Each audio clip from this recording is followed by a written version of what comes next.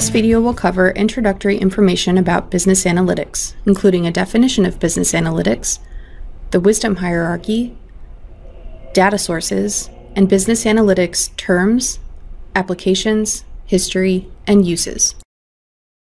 Business analytics is the process of transforming data into insights that support, improve, and/or automate business decisions. The data can be of many types and from a variety of sources, and there are many techniques and software packages that can be used for an analysis.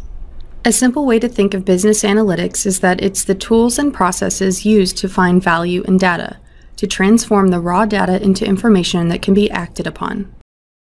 A common method of understanding the relationship between data, information, knowledge, and wisdom is by using a pyramid. This graphic is called the DIKW pyramid, or the wisdom hierarchy, and it illustrates that data is the foundation upon which decisions can be made. Information is defined in terms of data, knowledge is defined in terms of information, and wisdom is defined in terms of knowledge. Data are numbers or text without any context. Information provides meaning from data, often combining multiple data points to produce a tangible idea. Knowledge provides context from the information, making it directly applicable to a situation. Wisdom applies the knowledge to make a decision. The original data has become useful, enabling an action to be taken. So where does data come from? Data can come from a variety of sources, both internal and external. Internal data is collected by businesses and stored within their own servers. This data can be generated in a number of ways, either by physical objects such as sensors or barcodes, or by using computer software such as websites. While collecting and storing proprietary data sources is still very common, there are now many external data sources that businesses can use. Public domain data sources such as government surveys or social media posts can be accessed, and there are also many services that offer paid data sources, like stock market or weather data. These external data sources can be combined with a company's proprietary data to build a more complete picture of reality. The amount of data that is being generated and collected is growing exponentially. This growth is occurring due to the similar exponential trend in computing power, along with a decrease in costs for digital storage. Because so much new data is being created and captured every year, there's a corresponding growth of demand for business analysts. There are many terms that are synonymous or semi-synonymous to business analytics.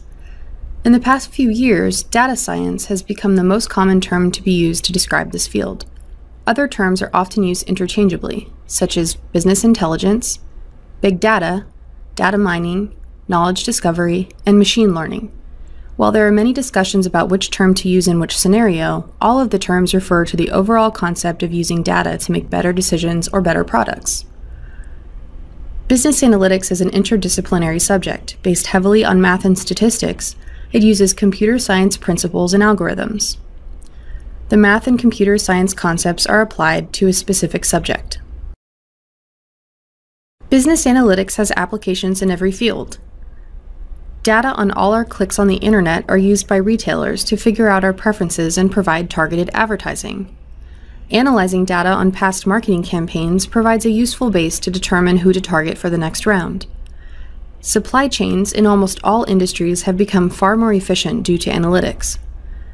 Organizations use historical data to figure out optimal numbers for staffing and hiring. Companies use demand data to determine optimal prices.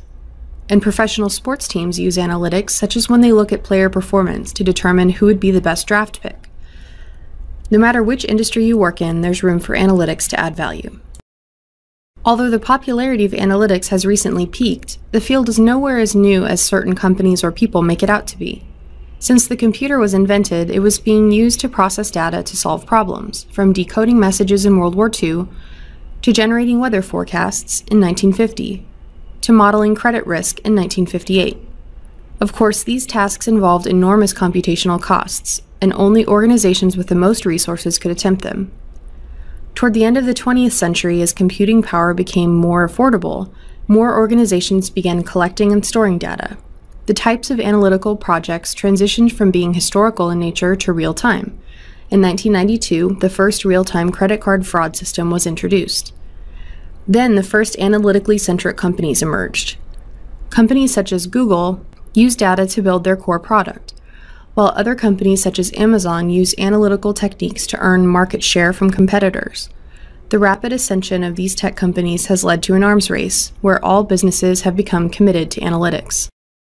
Businesses use analytics to gain an edge on their competitors and increase profits. The three main areas in which they do this are competition, to increase revenue from products or services sold, efficiency, to reduce the cost of resources or internal processes, and customer satisfaction, to improve the customer experience and encourage customer loyalty. Here's a case study as an example. Loyalty cards are used by grocery stores to uniquely identify their customers.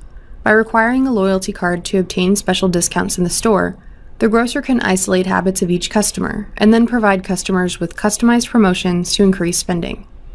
When a customer stops frequenting the store, the grocer can mail coupons with aggressive offers. The layout of a grocery store is constantly being changed to maximize customer spending. This is why the milk section is always on the opposite side of the produce section, so customers will have to traverse past every aisle to get to the two most commonly bought items. Each shelf is also analyzed to find the ideal arrangement. More expensive items are typically placed at or around eye level, while the cheaper products will be on the top or bottom shelves. Optimizing prices is another analytical technique used to maximize customer spending. Many grocery stores will have what are called loss leaders, products that are very cheap to draw customers into the store where they will inevitably spend more on other overpriced items. Grocers will also find the ideal times and prices to mark down expiring products, preventing the product from being thrown away at a complete loss. This concludes our introductory video about business analytics. Today we covered a definition of business analytics, the wisdom hierarchy, data sources, and business analytics terms, applications, history, and uses. This video will cover introductory information about business analytics, including the role of the business analyst, what makes a business analyst successful, and an overview of business analytics tools, project outcomes, and the analytical process. There are three main reasons business analytics is an enticing career choice. The first is that there's a high demand for business analysts, and the relatively low supply of skilled workers means that salaries are higher in this field. Another reason is for the challenge of solving interesting problems. Analysts are typically people who are interested in solving complex puzzles. Finally, those who are curious about how things work can use their skills in analyzing data to uncover previously unknown truths. A business analyst can take many roles depending on the data and the type of project. The most common roles are that of an interpreter, in which the analyst uses descriptive analytics to tell the story of what happened, an oracle, in which analysts use predictive analytics to predict future events, and a consul, in which the analyst uses prescriptive analytics to provide advice on the best course of action. An analyst becomes successful due to a combination of hard and soft skills. The hard skills are more tangible and refer to what the analyst can do with what tools, while the soft skills are less flashy on a resume, but equally or even more important than the hard skills. Analytical tools can be separated into two categories: software that requires coding, and software in a graphical user interface, or GUI, that is based on point-and-click interaction. The main benefit of writing code is that it allows for more flexibility. There are more features, and it allows for more possibilities. The drawback of coding is the extended learning curve. Within the last decade, there have been many new GUI programs that make analytics easier to implement without the need for writing code. Programs such as Tableau, Alteryx, and RapidMiner have started gaining market share, going along with older tools such as SAS Enterprise Guide. But none of these tools have yet to replace the overwhelming popularity of code-based software such as SAS, R, Python, or SQL. There are many different goals that an analytics project can strive for. Typically, these goals fit into one of two categories. The first is providing information about a business, such as reports and dashboards, for business stakeholders. Reports or presentations provide one-time insights to explain events that have occurred and predict future events, and dashboards are used by stakeholders for ongoing monitoring of key aspects of the business. The second category is the production of analytical products. In these types of projects, the business's data becomes the input for a complex process that automatically produces an action. This can take the form of features that offer a better experience for consumers. For instance, Amazon has an automated algorithm that determines products you might like to buy. Analytical products can also be built to make internal business processes more efficient. An example of this is how credit card companies test every transaction for the probability of fraud. An analytical project should start with the goals well defined. Very rarely are projects started to simply explore the data or find hidden truths. Collecting an inventory of all the relevant data sources is also an important step in the beginning of a project. Finally, every analysis should begin with an effort to better understand the data. This should be done before any analytical techniques are used. Simply observe the data files and write down a list of observations, questions, and any other ideas you have. This process, called creating disfluency, enhances the data dictionary and helps the analyst internalize elements of the data. Cognitive disfluency is the principle that enables students who take lecture notes by writing to retain more of the material than students who type notes, even though those who type can take notes more efficiently. Sometimes the more work we have to do to process the information, the better we can understand the information. Using this principle at the beginning of a project, before using any advanced analytical techniques, enhances the analyst's capability to understand the data. After the initial stages of a project, there are a few more steps in the analytical process. The majority of time is spent exploring and preparing data. In the exploration stage, the analyst learns more about the variables, including distributions and frequency of values, and also identifies variables with missing or null values. In the preparation stage, the data becomes more useful, as variables are transformed and anomalous values are rectified. This is referred to as data cleaning.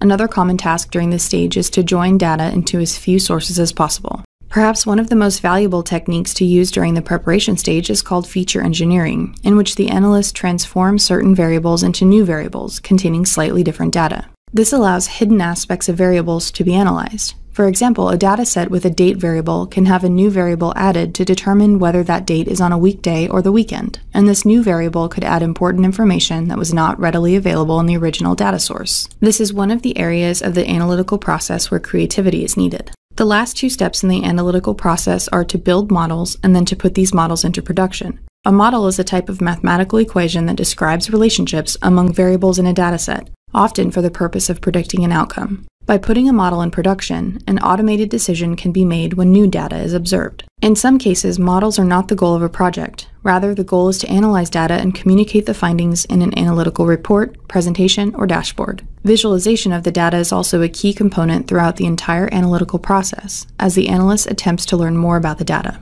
This concludes our introductory video about business analytics. Today we covered the role of the business analyst, what makes a business analyst successful, and an overview of tools, project outcomes, and the analytical process.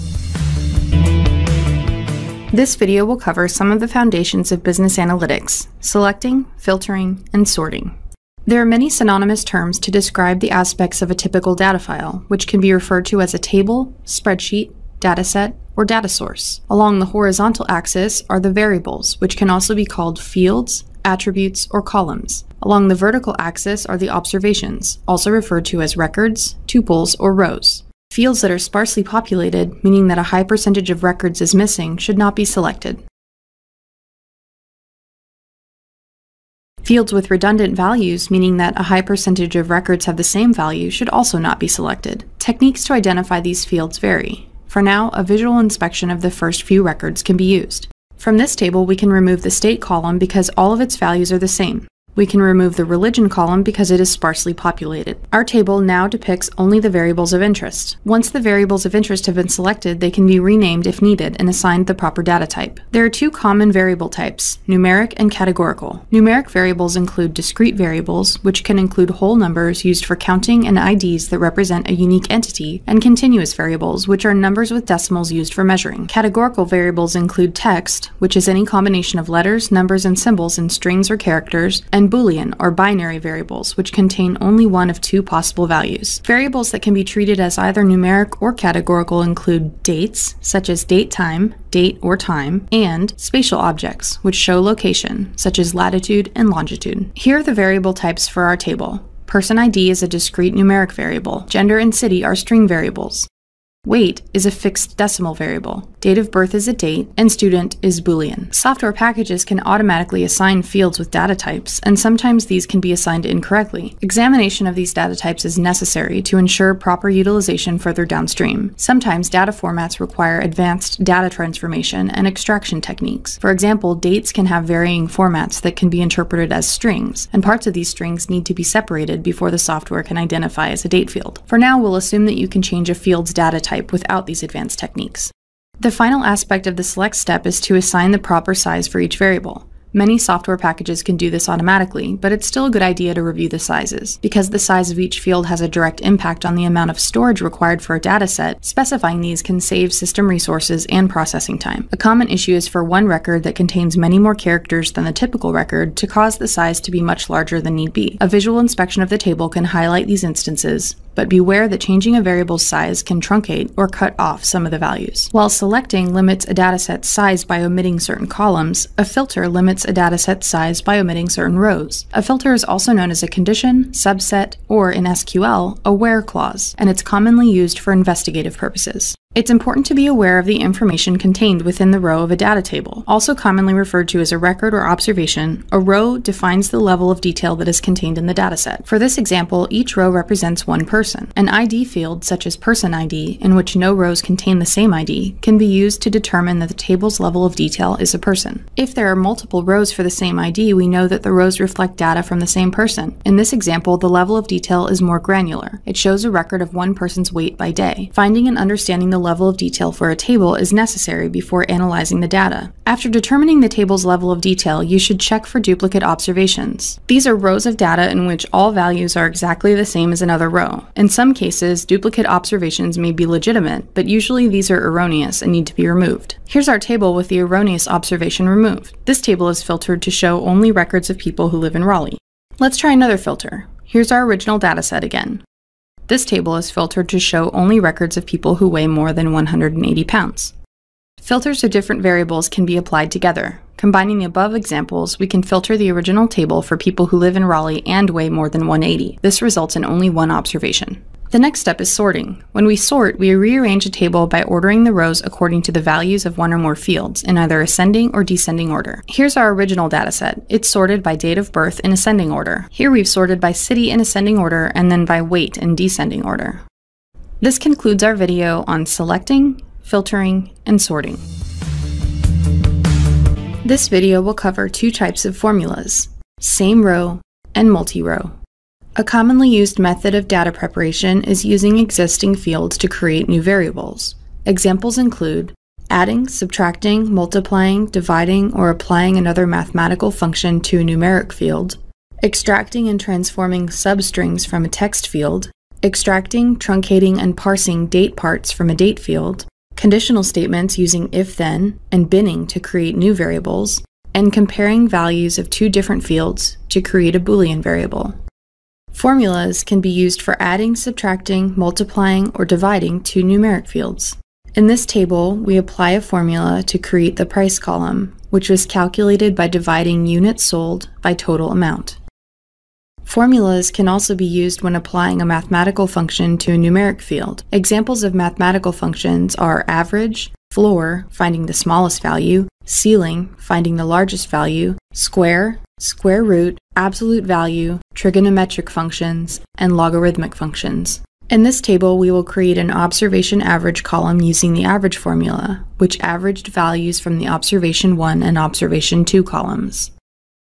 Formulas can also be used to extract and transform strings from a text field. There are a few common functions for transforming text, and they are typically named differently depending on the software package being used. The most common of these are upper-lower, used to change the field to all upper or lowercase characters, concatenate, which combines two or more strings into one field, substring, used to extract a portion of a string, trim, which can be used to remove certain characters, usually spaces, from a field, index, used to find the location of a certain string within a field, and length, which finds how many characters are in a field. These are the basic string functions that almost every software package will include and can be combined to complete almost any string transformation. For the following example, we will use two functions to transform a field that holds a city and state into two fields. To extract city and state from the airport location field, we would need to extract all the text before the comma as the city field and everything after the comma and space as the state field. To do this, we need two functions, index and substring. The index function will help us identify the location of the comma in the text field, counting from the left, including spaces. This is done because the comma is not always in the same location. Then we use the substring function to extract everything before the comma as the formula for the city field, and extract everything after the comma comma, and space for the state field. To get the city and state columns back into the format of the original field, we would use a concatenate function. We can also use formulas for extracting, truncating, and parsing date parts from a date field. A date or datetime field carries more information than a typical variable: the time of day, the day of week, the day of month, the month of year,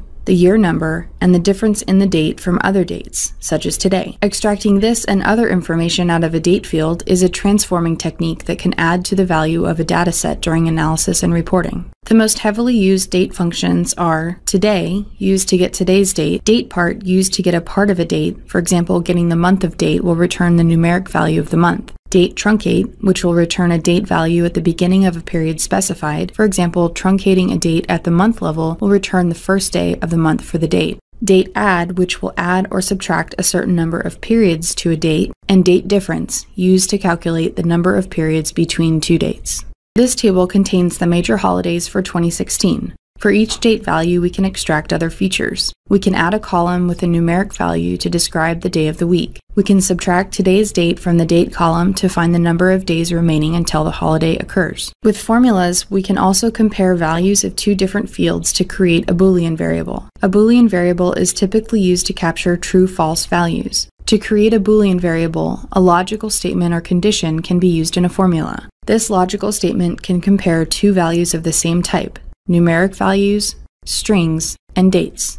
This table depicts the population of states. We can use a formula to create a column that displays whether the state is on the East Coast. We can also create a column to display whether the state has a high population. Formulas can also be used with conditional statements such as if-then and when binning to create new variables. To create a variable with multiple possible outcomes, conditional statements are needed. These usually take the form of if condition 1 is met, then outcome 1. Else if condition 2 is met, then outcome 2. Else outcome 3. While the conditions within these statements are the same as Boolean formulas, these formulas offer more flexibility, as the analyst can assign any value when the condition is met, and can use as many conditions and outcomes as needed. While there are many applications of conditional statements, one of the most common is to bin or tile numeric variables, a process which transforms the continuous numeric variables into categorical variables. In this table, we compute sales volume with if-then logic. If sales is greater than 40,000, then high. Else if sales is greater than 20,000, then medium. Else low. This formula begins with testing the first condition, if sales is greater than 40,000. And if it is true, the first outcome, high, will be assigned. The second condition, else if less than 20,000, is evaluated only if the first condition is false. If the second condition is true, the second outcome, medium, will be assigned. If neither the first nor second conditions are true, then the final outcome, low, will be assigned.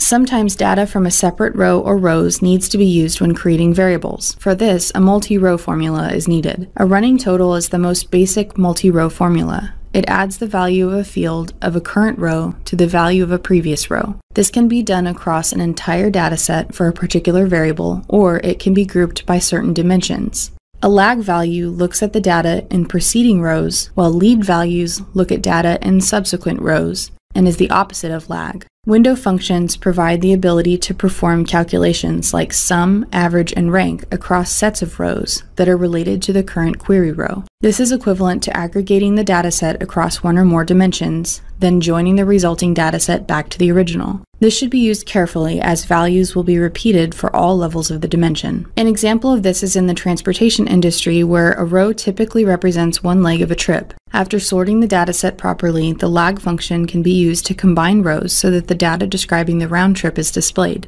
Total price is a running total of ticket price, grouped by passenger ID. Notice how upon reaching the first row for a passenger ID, the sum starts over, and total price equals ticket price. Total flight time is a running total of flight time, grouped by passenger ID. Lag of destination uses the lag function, which doesn't consider any variables other than destination. This means it's dependent on the sort order of the dataset. Sum of ticket price is a window function, which is the sum of the ticket price partitioned or grouped by passenger ID. This concludes our video on single and multi-row formulas. This video will cover unions and joins. Union is also referred to as appending, concatenating, or combining two tables vertically, or simply adding rows. the table should have the same variable names, types, and sizes. Variables that are in only one table will receive null or missing values for the rows from the tables that do not contain them. In this union, our two tables, one with 3 rows and one with 1 row, will combine to create one larger table, which has 4 rows. Notice the null values in the storage column. Storage was not contained in both original tables, so the rows that do not contain data for storage will have null or missing values. Joining is also referred to as merging. Very rarely is data collected and stored in a format that's ideal for analysis. Typically, data is stored across multiple tables in a relational database schema like you see here. Schemas are designed to optimize for storage, so values that repeat often and take up more storage, such as names, are reduced to representative IDs that take up much less storage. In a schema, the tables that contain identifying information are called dimension tables and can sometimes be referred to as lookup tables. Our diagram has 3. So for example, the product dimension table contains the name, manufacturer, and type of product. Each dimension table has a primary key that is used to identify a unique record. The fact table is a record of events that happen for a combination of dimensions. It's comprised of 2 things, foreign keys and measures. Foreign keys map to primary keys of dimension tables. These are the fields that will be used to join the tables together. For example, in this diagram, the foreign keys are Person ID, Store ID, and Product ID, which each connect to their own dimension table. Measures can be any type of variable we've already discussed. In this diagram, we have 2 measures, units sold and total amount. To join these tables together, we will use an inner join. This will return only rows that are contained in both tables. When a fact table has null or missing values for a dimension, using an inner join will remove the entire row. Since the row may contain useful data in other fields, it's better to use a left outer join to keep all values from the left table, in this case the fact table, and the values from the dimension table that match on the key. While there are other types of joins as shown here, inner and left outer joins are the most commonly used. First, we will join transaction fact with person dimension. Next, we will join the results from the previous join with store dimension. Finally, we will join our results from the previous join with product dimension. Notice how each step creates a progressively larger table. This concludes our video on unions and joins. This video will cover a definition of aggregation, as well as examples of aggregation. Aggregation is also referred to as a pivot table, group by statement, or summarize. Aggregation transforms data into lower dimensions using summing, averaging, and counting. The benefits of this are to answer basic questions of datasets with many different dimensions. The most basic aggregation can be done on the level of detail for the table. In this case, each row is a transaction, and the table as a whole represents sales for phones for Q1 of 2015. The answers can be calculated by applying a formula to a single field, using all the rows in the table. How many units were sold? 9. How much total revenue? $3,590.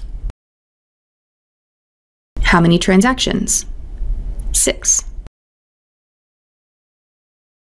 How many distinct products were sold? 3.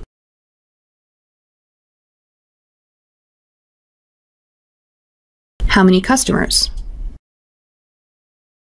3.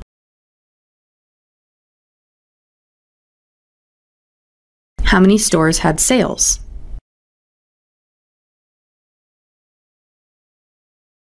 4.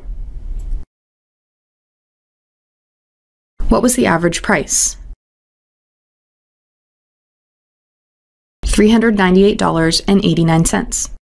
What was the average number of units sold per transaction? 1.5.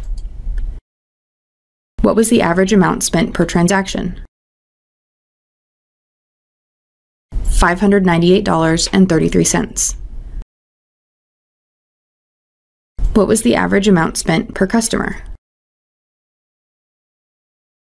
$1,196.67. Pay special attention to how the average function works. It uses the sum of the field divided by the number of rows, so it can't be used in averages such as this, where the denominator is not the number of rows. The next questions are related to aggregating one dimension at a time and can be calculated in one step. For each of the questions, the original table is grouped by the dimension of interest, either the person ID, store ID, product ID, or date. For each value of the dimension chosen, calculations are performed using the measures, the number of rows, and the number of distinct IDs. A new data table is the result of these calculations.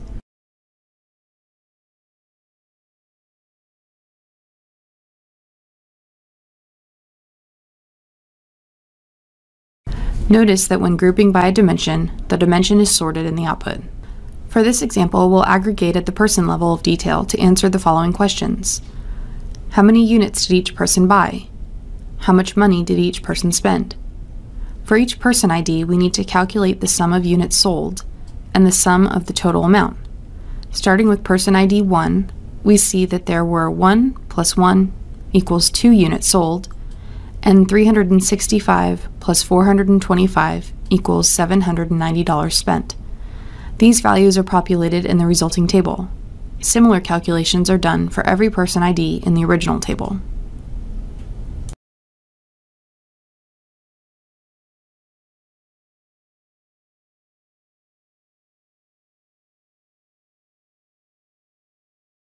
Aggregating at the store level of detail can provide basic information about store performance. To find the number of transactions each store had, each occurrence of a store ID needs to be counted. Store ID 101 has 2 rows in the original table, indicating that there were 2 total transactions. Each store ID has its number of rows counted, and the final result is the num transactions column in the newly created table.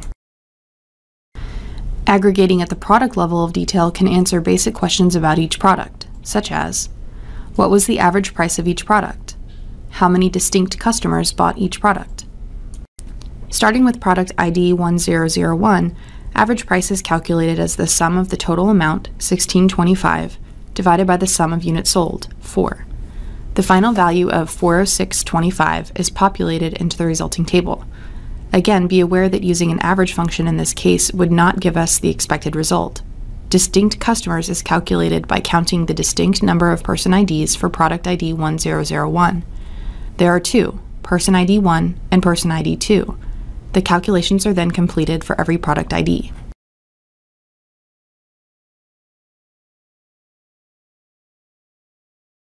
The final example uses the month and year components of the date field to calculate all possible levels of aggregation, which were shown on the previous slides.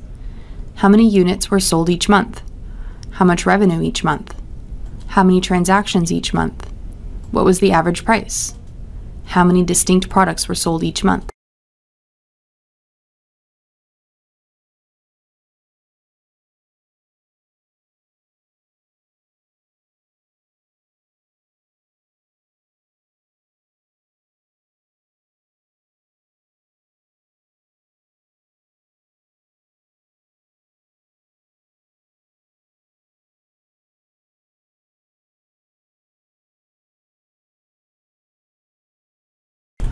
The final type of questions that can be asked involve combinations of multiple dimensions. One of the most common combinations is to aggregate by a date dimension along with another dimension. For this calculation, each combination of the dimensions chosen for grouping are performed. In the transaction table, there are 4 such combinations. Transactions for person ID 1 are only in March of 2015. There's only 1 transaction for person ID 2 occurring in February 2015. And there are 3 transactions for person ID 4, 2 occurring in January and 1 occurring in February of 2015. Within each of these combinations, each of the calculations are performed. Here we'll show you the first row as an example.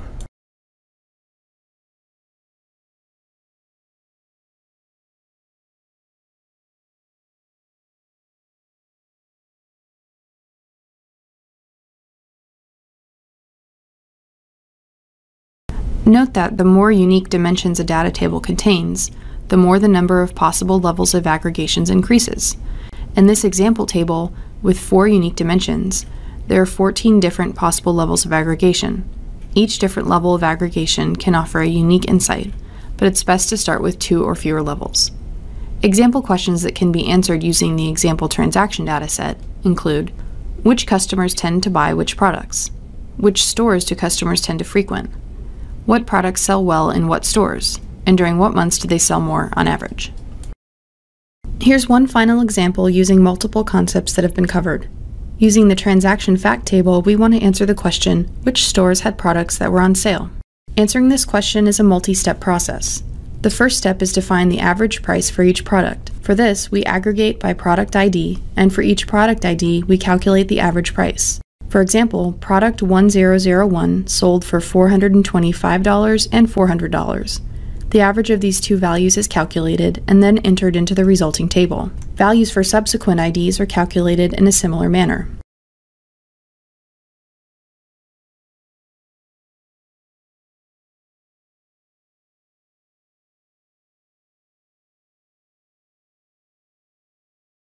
We also need to aggregate at the store and product level. This removes the customer and date level information, giving us the totals for each store and product combination.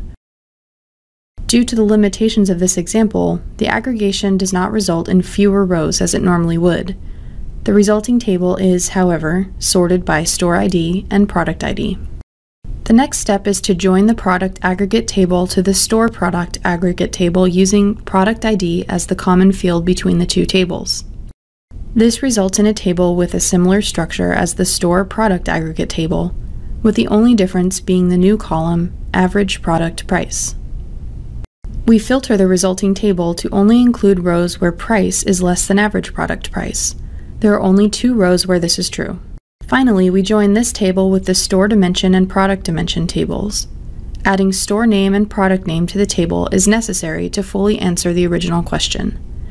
The resulting table makes it clear that the G2 went on sale at Best Buy and the S6 went on sale at H.H. Gregg. This example is a simplified illustration of how data preparation techniques are often used together to answer typical questions of the data. This concludes our video on aggregation. Today we covered a definition of aggregation and examples of aggregation. This video will cover crosstabs and transposing. Crosstabs are also called pivot tables. They are used to compare one measure across 2 or more dimensions. One dimension will have its values transformed into columns, and the other dimensions will be aggregated. The visual result will be a table with fewer rows but more columns. For example, this table shows sales by region and month. The data is stored in a form similar to how it would be captured, with 1 row for every combination of region and month. A crosstab function is performed with region defined as the grouping field, month defined as the header field, and sales defined as the data field. There can be multiple grouping fields, but only 1 header field and 1 data field are allowed. Crosstabs are an effective way to summarize and present data, as trends within the data are easier to identify. In data visualization, color is added to build a heat map. Crosstabs are also used in statistics to build contingency tables. Transposing can be thought of as the opposite of crosstabs. It transforms the data from a wide format into a narrow format. Typically, transposing is required after receiving financial data from a spreadsheet, as columns can be used to capture dates, locations, or categories. Once the columns, known as data fields, are transposed into one variable, the data is ready for a more sophisticated analysis. Any fields that are not to be transposed are called key fields. For this example, we can use the result of the crosstab function from the previous section. Region is the only key field, while January, February, and March are the data fields to be transposed. Transposing results in the original dataset. Notice how the column names are transformed into values for the newly created month column. This concludes our video on crosstabs and transposing. This video will cover contingency tables. First, we will discuss the definition of a contingency table, and then the steps for creating one. Finally, we will discuss chi-square distributions. In statistics, a contingency table is a type of table in a matrix format that displays the multivariate frequency distribution of variables. Contingency tables are heavily used in survey research, business intelligence, engineering, and scientific research. They provide a basic picture of the interrelation between 2 or more variables and can help find interactions. A contingency table is also referred to as a two-way frequency table. Here's an example. Given this table, can you calculate the following metrics? The number of males who are right-handed, the percent of males who are left-handed, whether more males are left-handed than females, or the percent of left-handed people who are females. In a table such as this, notice that there are no numerical values. The person ID is a numerical identifier, but the numbers are arbitrary, so there are no obvious calculations to perform. However, because each row represents one person, we can count the number of rows along each dimension, gender and dominant hand, to analyze how the dimensions are distributed. To create a contingency table, the first step is to aggregate the original dataset along two dimensions, gender and handedness, and count the number of rows for each combination of values. Since there are two possible values for gender, male and female, and two possible values for dominant hand, left and right, there are four total possible combinations: male and right, male and left, female and right, and female and left. For each of these combinations, we count the number of rows that contain both values. At this point, we can extract information regarding the quantity of each combination, allowing us to answer basic questions such as how many females are left-handed, and are there more males or females who are left-handed. Next, we perform a crosstab on the result, moving the dominant hand to the horizontal axis. This will make interpretation of the results much easier and allow us to easily calculate totals along each dimension. There are other questions, however, that are harder to answer, and these deal with the proportions of each combination. What proportion or percent of males are left-handed? And are a greater proportion of males left-handed than the proportion of females? For these questions, the proportion of gender, we need to divide the values in the cells by the totals along the gender axis, which in this case is the vertical axis. The resulting table, called a row conditional frequency table, will have 100% values in each cell in the total column. The cells for each row will account for all of the people within the category male and female of the gender dimension. The table can be easily read. 83% of males are right-handed, and only 8% of females are left-handed. But what if we want to know what percent of left-handed people are female? This is a different type of question, one that can be answered by dividing the original values of the cells by the totals along the dominant hand or horizontal axis of the contingency table. These are called column relative frequencies.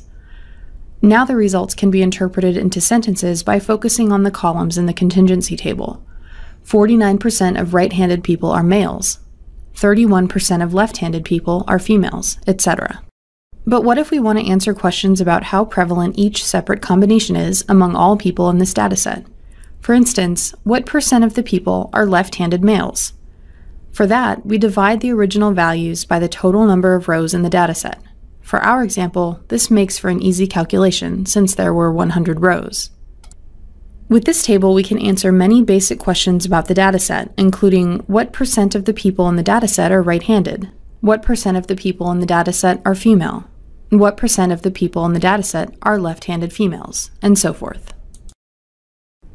Note that the language used, what percent of people in the dataset, is different from the easier to say what percent of people. This is because the dataset being used is a sample of the population, and to infer the trends about the population, we'll need to use a statistical technique. For a contingency table, a chi-square distribution can be used to make such an inference. To do so, however, assumes that the sample you are using was acquired from the population randomly. The chi-square distribution compares the actual values to the expected values to determine if the actual numbers that were observed and recorded in the dataset are due to chance, or if there's a difference between the two variables that cannot be explained by chance. In this example, we want to determine if the observed difference in the proportion of females who are left-handed is really smaller than the proportion of males who are left-handed, or if that observation could be due to chance. In other words, we want to know if the dominant hand is dependent on gender. To calculate the expected values for each cell, multiply the relative horizontal and vertical dimension totals and divide by the number of total observations. In this example, to calculate the expected value for right-handed males, multiply 52, the total number of males, by 87, the total number of right-handed people, and divide by 100, the total number of people. Similar calculations are done for each cell. Once the expected values have been computed, the chi-square test can be run. In Excel, the chi-square test function uses the actual table and expected table as inputs to calculate the p-value.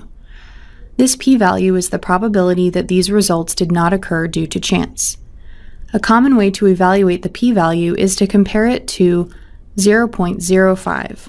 If the p-value is less than 0.05, we say there is an association between the two variables that is statistically significant.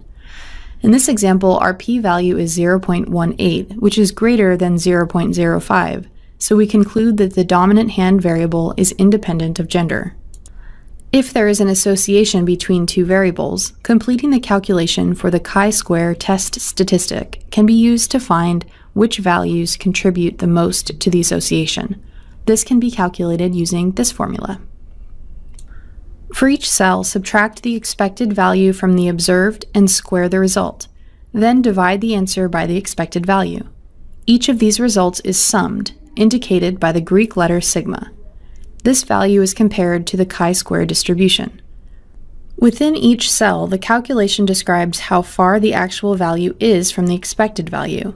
In this example, the calculations for left-handed people are much greater than those for right-handed people. These cells have the greatest impact on the potential association between the two variables. Summing those values results in chi-square test statistic of 1.78.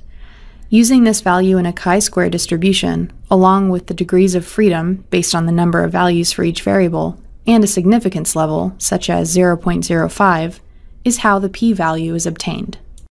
This concludes our video on contingency tables. Today we defined contingency tables, and then we discussed the steps for creating one, and finally we covered chi-square distributions. This video will first define distribution, then we will cover measures of distribution: the mean, median, outliers, mode, minimum and maximum values, and quantiles. The most common method of analyzing a numeric variable is by exploring how the values are distributed. The distribution of a numeric variable shows all the possible values and how often they occur. A distribution provides methods in which many records of data can be summarized to provide basic information about the variable. These methods can either be numerical measures or visualizations. We'll explore the most popular methods using this dataset of 10 rows of bank teller salary data. Because the sample dataset is so small, we can make some quick observations about the salary variable. The lowest salary is $28,665. This is referred to as the minimum value. The highest salary is $44,020, the maximum value. Finally, many of the salaries are in the low $30,000 range. We'll begin by defining and calculating the salary variable's measures of distribution: mean, median, outliers, mode, minimum and maximum values, and quantiles. To find the mean or average, add up all the numbers and divide by the number of rows. $341,860 divided by 10 equals a mean of $34,186. To find the median, sort the numbers and find the middle value. If there are an odd number of rows, there is one middle value. If there are an even number of rows, there are two middle values, and the median will be the average of these two values. Here we sort the table by salary, then find the average of the two middle values by adding $33,980 to $34,850 and dividing by 2 to get $34,145. Values that fall outside of the normal range of the rest of the observations are called outliers. In our example, the value of $44,020 is an outlier from the rest of the values. The mode is the most commonly occurring value. In our sample dataset, no values occur more than once, so there is no mode. As we've already noticed, the minimum and maximum values are $28,665 and $44,020. A quantile is a set of values that divide a frequency distribution into equal groups, each containing the same fraction of the total population. To find quantiles, divide the distribution into groups of equal size, with each group containing about the same number of rows. The most simple of quantiles has already been calculated. The median divides the records into two groups of 5. The following quantiles are most often used: tertiles, 3 groups; quartiles, 4 groups; quintiles, 5 groups; deciles, 10 groups; and percentiles, 100 groups. Let's look at quartiles for our example. The median is commonly referred to as Q2 since it is the second quartile. Q1 and Q3 are also used often. To calculate quartile 1, we can look at the middle value of the first 5 records sorted in order, which is $31,300. and then look at the middle value of the last 5 records for quartile 3, which is $35,100. These values, along with our median, are our quartile values. This concludes our video on measures of distribution. Today we define distribution, and then we discuss the measures of distribution, including mean, median, outliers, mode, minimum and maximum values, and quantiles. This video will cover variation, including a definition of variation and the measures of variation, range, interquartile range, variance, standard deviation, and standardization, as well as testing differences between means. Variation refers to how spread out the values are for a variable. Interpreting variation, that is, explaining a variable's variation in reference to other variables, is a foundational task in business analytics. Variables that have values that are spread out have higher variation, while variables with values very close to the mean have lower variation. The following measures help us understand how the values for a variable are spread out around the mean: range, interquartile range, variance, standard deviation, and standardization. Using an example of salaries by gender, a question arises. Do men make more than women? Certainly some men make more than women, but is this true for the group as a whole? Using the principles of variation will help us to answer this question. The range is the largest number minus the smallest number. To find the range, we first sort from smallest to largest. Then we subtract the smallest value from the largest value.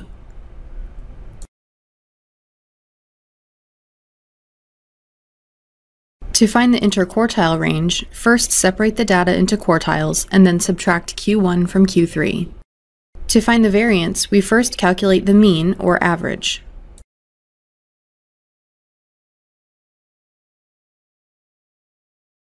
Then we subtract the mean from each value and square the result. By squaring the differences, we remove the possibility of negative values, canceling out the positive values. Next, find the average of the squared differences.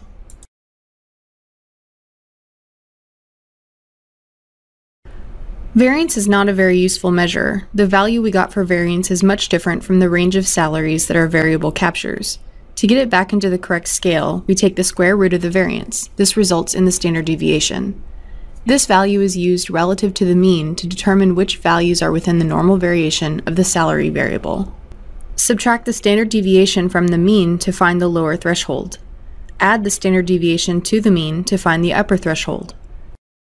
Using the standard deviation gives us a way to determine which values are within the normal variation and which values are either less than normal or greater than normal. In other words, it gives us the ability to identify outliers more easily. In our example, we can identify that the smallest 2 salaries, $28,665 and $29,500, and the largest salary, $44,020, are outside one standard deviation from the mean. Mean and standard deviation are measures that describe the distribution of a set of numbers. But what if we want to describe the numbers within the set to compare to numbers within an entirely different set? We can do this by standardizing the values. In statistics, this measure is called the z-score. To standardize a value, subtract the mean and divide by the standard deviation. For example, in the first row of our dataset, since we've already calculated the salary minus mean column, all we need to do is divide by 4,103 to get the result of -1.14. This value can be interpreted as the value of $29,500 is 1.14 standard deviations lower than the mean. Looking at the rest of the values, we see that the largest salary, $44,020, is actually very far away from the mean. This must be a high-performing bank teller. We can use this standardized value to compare the high-performing bank teller to the high performer of another profession. Let's return to the question posed at the beginning. Do men make more than women? To answer this question, we can use a statistical test called a t-test. This test requires that we make 3 assumptions about our data, which for now we will assume to be true. The 2 populations have the same variance. The populations are normally distributed. Each value is sampled independently from each other value. By considering the values of salary separately, we can see that females have the lowest value and the highest value, so the variation must be higher. Calculating the mean and standard deviation for each group, we see that the mean is almost the same, yet the standard deviation for females is more than twice that for males. Using these values, we can calculate the t-statistic and corresponding p-value, but in Excel, we only need the original values in different columns. Using the t-test function, we get a p-value of 0.44.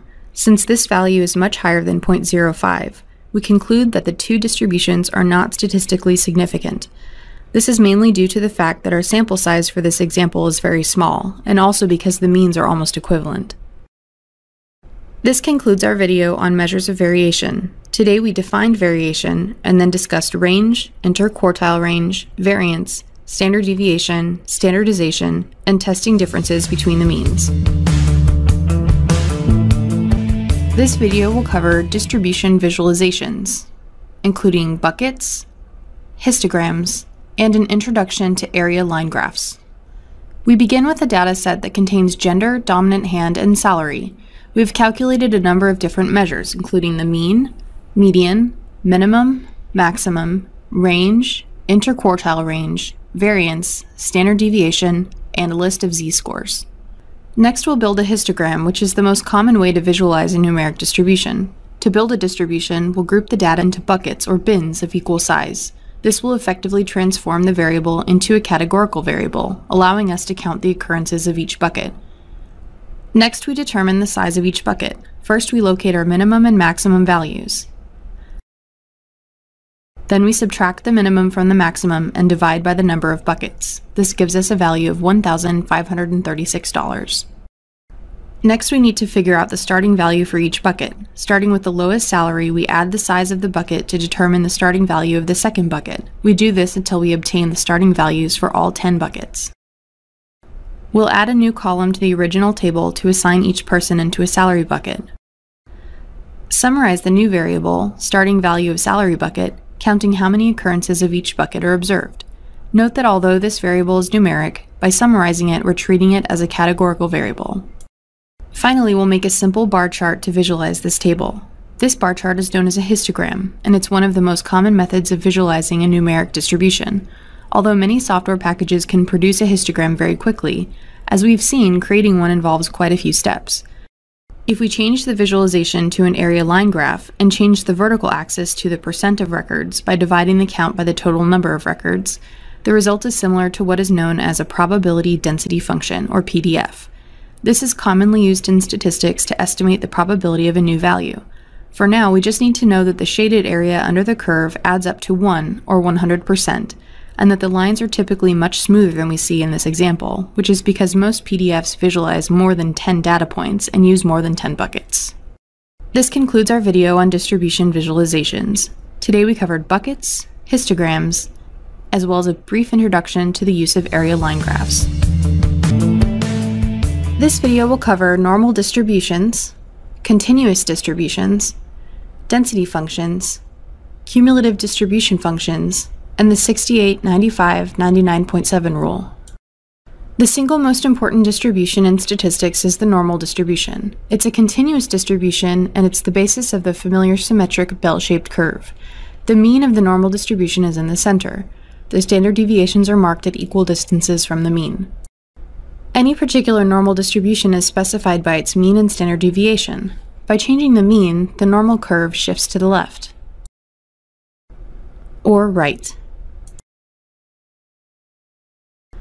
By changing how spread out the standard deviations are, the curve also changes. Standard deviations can be spread out wider or closer together. Therefore, there are really many normal distributions, not just a single one. The normal distribution is a two-parameter family, where the two parameters are the mean and standard deviation. Here's a tool you can play with online that illustrates a normal distribution. In real life, it looks like a triangular-shaped pegboard into which balls are dropped. When there's an equal probability that the balls will drop either left or right, their final placement forms a normal distribution. However, when the probability of the balls dropping left or right is unequal, which is something you can experiment with using this tool, the distribution changes. The formulas for mean and standard deviation are very complex, but you will not have to compute them because the software will. With continuous variables, there is a continuum of possible values, such as all values between 0 and 100 or all values greater than 0. Instead of assigning probabilities to each individual value in the continuum, the total probability of 1 is spread over the continuum. Thus, the shaded area within the bell curve will always have an area of 1. The key to this spreading is called a density function, which acts like a histogram. The higher the value of the density function, the more likely this region of the continuum is.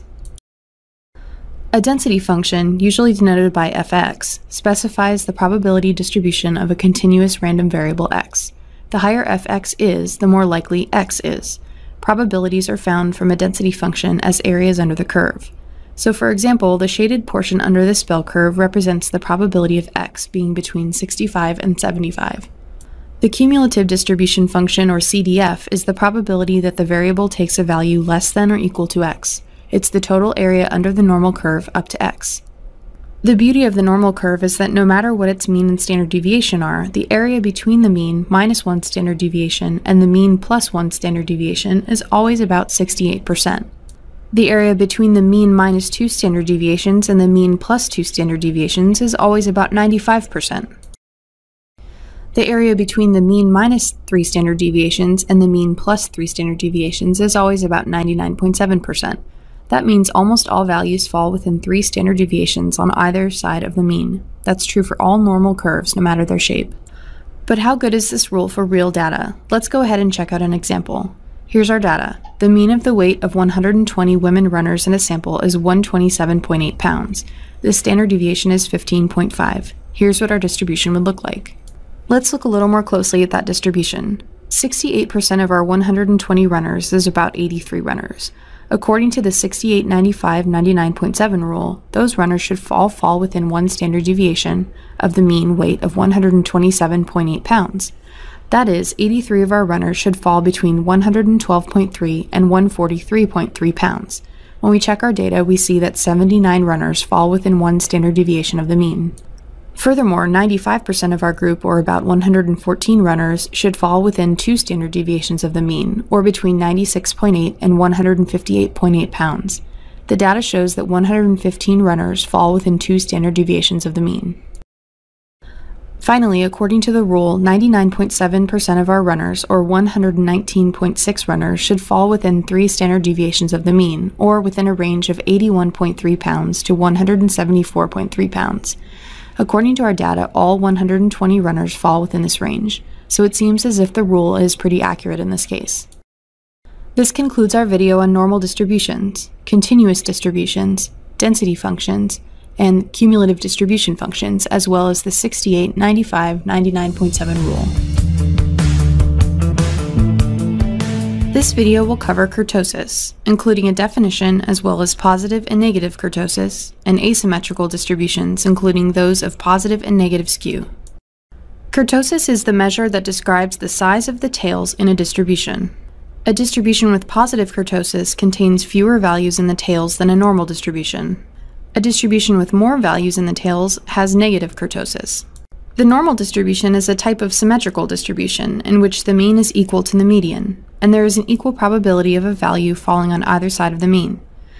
Although normal distributions and other types of symmetrical distributions are very common, there are often distributions that are asymmetrical. We call these types of distributions skewed. For a negatively skewed distribution, the left tail is longer, and the mean is less than the median. This is due to the occurrence of outliers at the lower end of the distribution, away from the most frequently occurring values. A good example of this is the height of NBA players. Since taller basketball players have an advantage, the majority of NBA players are very tall. For a positively skewed distribution, the right tail is longer, as there are outliers with larger numbers. These outliers cause the mean to be greater than the median. An example of a positively skewed distribution is in the salary of baseball players. There are a few star players who make much more than the majority of players. These high salaries are outliers that make the mean of the distribution increase. For distributions that are skewed both positively and negatively, the median is a better representation of central tendency than the mean, as the outliers will impact the calculation of the mean. The median is not affected by outliers and typically is a much better approximation for the middle of a distribution. This concludes our video on kurtosis. Today we defined kurtosis and discussed positive and negative kurtosis. We also covered asymmetrical distributions, including those of positive and negative skew. This video will cover sampling basics, including populations and inferences, selecting a sample, random sampling, stratified sampling, and cluster sampling. A population is a set of all members about which a study intends to make inferences. Here's a population of people. We'd like to study their television watching behavior and infer how many watch a particular show so we can decide whether to purchase advertising spots during this period of time. But our population is much too large to study effectively. To study their television viewing habits, we'll have to survey them, and it's not feasible to survey every single individual, so we'll take a sample of the population to study. The sample will represent the population as a whole, and so will its survey results if we choose our sample correctly. We will focus on selecting a sample using probability. A probability sample is chosen from a population using a random mechanism. There are two types of probability sampling, stratified and cluster. A random sample is only random if each individual has the same chance of being chosen from the population. So back to our television viewing research. We want to figure out how many television viewers there might be during a particular show. Let's say there are 30,000 viewers in our population. Each viewer is known as a unit. In order to select a sample N of viewers from this population of 30,000, we could choose to use a simple random sample. This means that there's an equal probability that each viewer could be selected for inclusion in the sample. If our desired sample size was 200 viewers, we would find a way to select 200 viewers randomly, and then we could send each of those viewers a questionnaire in the mail about their viewing habits. But suppose various subpopulations within the total population can be identified. These populations are called strata. Instead of taking a random sample from the entire population, we might get better information by selecting a simple random sample from each stratum separately. This is called stratified sampling. Examples of subpopulations in television viewers might include age or gender. There are several advantages to stratified sampling. One obvious advantage is that separate estimates can be obtained within each stratum, which would not be obtained with a single random sample from the entire population. For example, let's say we're looking at our television viewers by age group. We have 3 strata, 18 to 24, 25 to 39, and 40 plus. We find that their peak viewing times vary based on age. Thus, we can make better decisions about which product to advertise during which time period. A more important advantage of stratified sampling is that the accuracy of the resulting population estimates can be increased by using appropriately defined strata. In cluster sampling, the population is separated into clusters, such as regions of the country, and then a random sample of the clusters is selected. The primary advantage of cluster sampling is sampling convenience and possibly lower cost. Selecting a cluster sample is straightforward. The key is to define the sampling units as the clusters, such as the regions of the continental US shown here. This concludes our video on sampling basics. Today we covered populations and inferences, selecting a sample, random sampling, stratified sampling, and cluster sampling. This video will cover bivariate data, scatter plots, and null values. Measures of central tendency, variability, and spread summarize a single variable by providing important information about its distribution. Often more than one variable is collected on each individual. For example, in large health studies of populations, it's common to obtain variables such as age, sex, height, weight, blood pressure, and total cholesterol in each individual.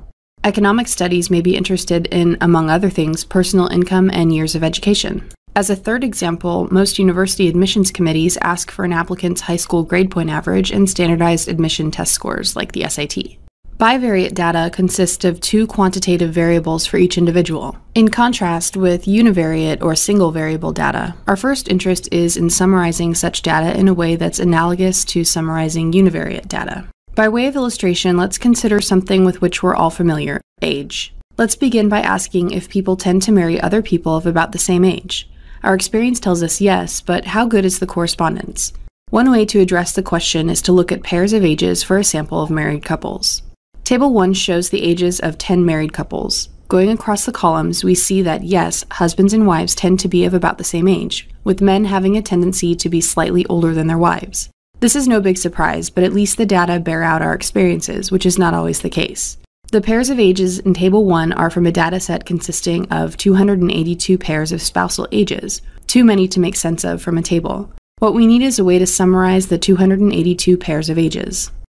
We know that each variable can be summarized by a histogram, which is a graphical representation of a distribution. A histogram partitions the variable on the x-axis into various contiguous class intervals of usually equal widths. The heights of the bars represent the class frequencies.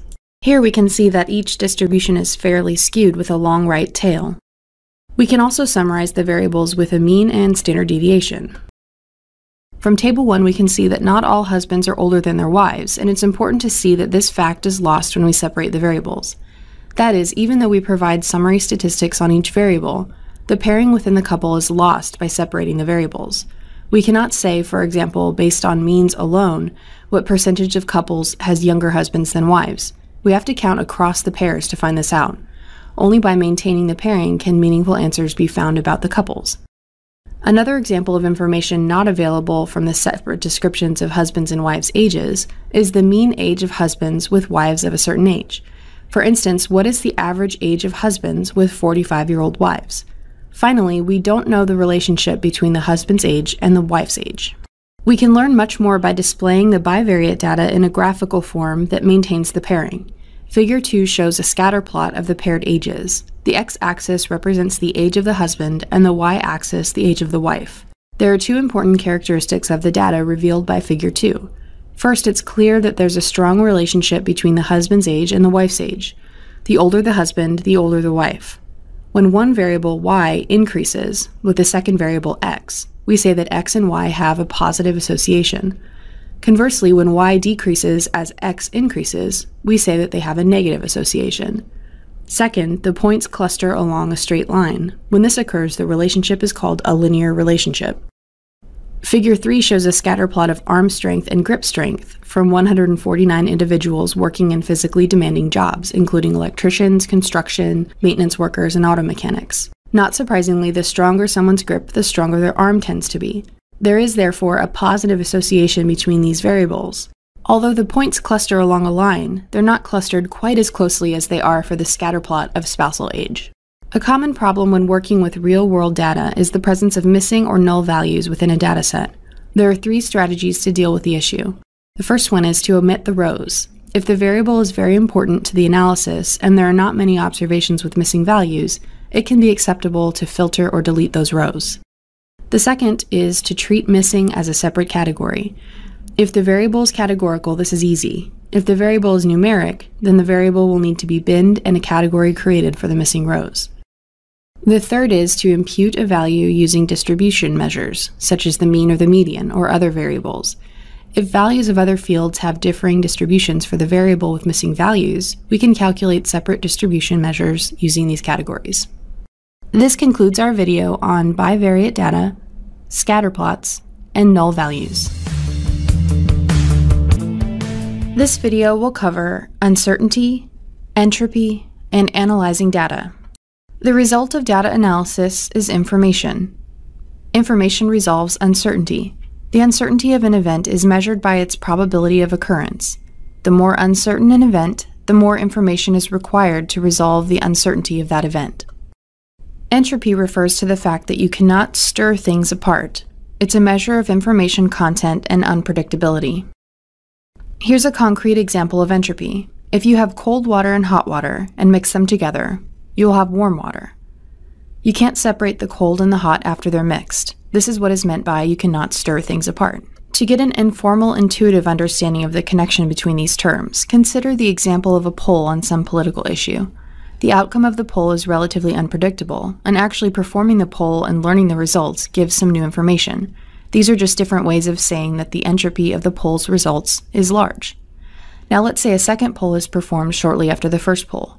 Since the result of the first poll is already known, the outcome of the second poll can be predicted well, and the results should not contain much new information. In this case, the entropy of the second poll result is small relative to the first. Now consider the example of a coin toss.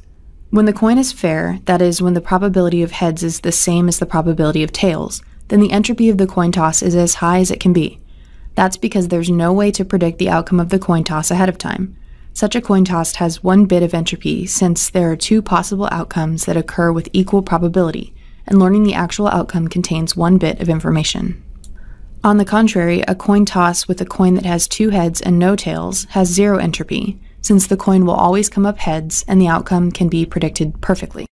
In this graph, entropy is maximized when the probability is 50%. When the probability is 0 or 100%, there is 0 entropy. By adding information, we can reduce entropy and gain certainty. How does entropy apply to analyzing data? We can use the principles of entropy to decide what results are important and should be included in a report, and what results are trivial and should not be included. If there is no uncertainty for a variable, then there's no information. If we obtained a new observation, we would already know the value of that variable. Typically, variables with only one value are excluded from an analysis at the very beginning. On the other hand, if a variable has maximum uncertainty because it contains values that are equally likely, it will be difficult to guess the value for a new observation. These variables are not excluded from analysis. Applying this concept to data analysis, our goal is to reduce entropy. By explaining outcomes using other variables, we are reducing uncertainty, and these results should be the focus of a report. This concludes our video. Today we covered uncertainty, entropy, and analyzing data. This video will cover the parts of an analytical report, including the introduction, data, analysis, and results and conclusion. The introduction should provide a concise summary of the project, including the problem faced, the type of data gathered, and the highlights of the solution. The data section should go into detail about the data used to complete the project. Variables and other technical terms should be defined well, and example values should be listed and interpreted. Also, this section should mention any abnormalities in the data, such as missing values, and discuss the steps that were taken to clean and prepare the data for analysis. In the analysis section, the report should cover the thought process behind the analysis, including any output and data visualizations that are pertinent. Methods that are used should be introduced, along with a brief description for the reasons they were used, and possibly including references to external sources for further study. Care should be taken to not include every possible analysis, as this can provide information overload to the audience. Insignificant or less significant findings can be briefly summarized, leaving the majority of content in this section to focus on the most important findings. The results and conclusions section should summarize the results of the analysis, and if applicable, provide specific recommendations on a course of action. Because the analysis section covered most of the information gleaned from the data, the results and conclusion should mostly just apply that information towards a goal or a further course of study. Combined, the introduction, data analysis, and results and conclusion sections of an analytical report, delivered succinctly and clearly by an effective business analyst, can provide useful and pertinent information to drive business improvement. This concludes our video on writing analytical reports. Today we covered the parts of a report, including the introduction, data, analysis, and results and conclusion. This video will cover automation, including a brief introduction to automation, macros, and stored procedures. A report is not the only result of a business analytics project.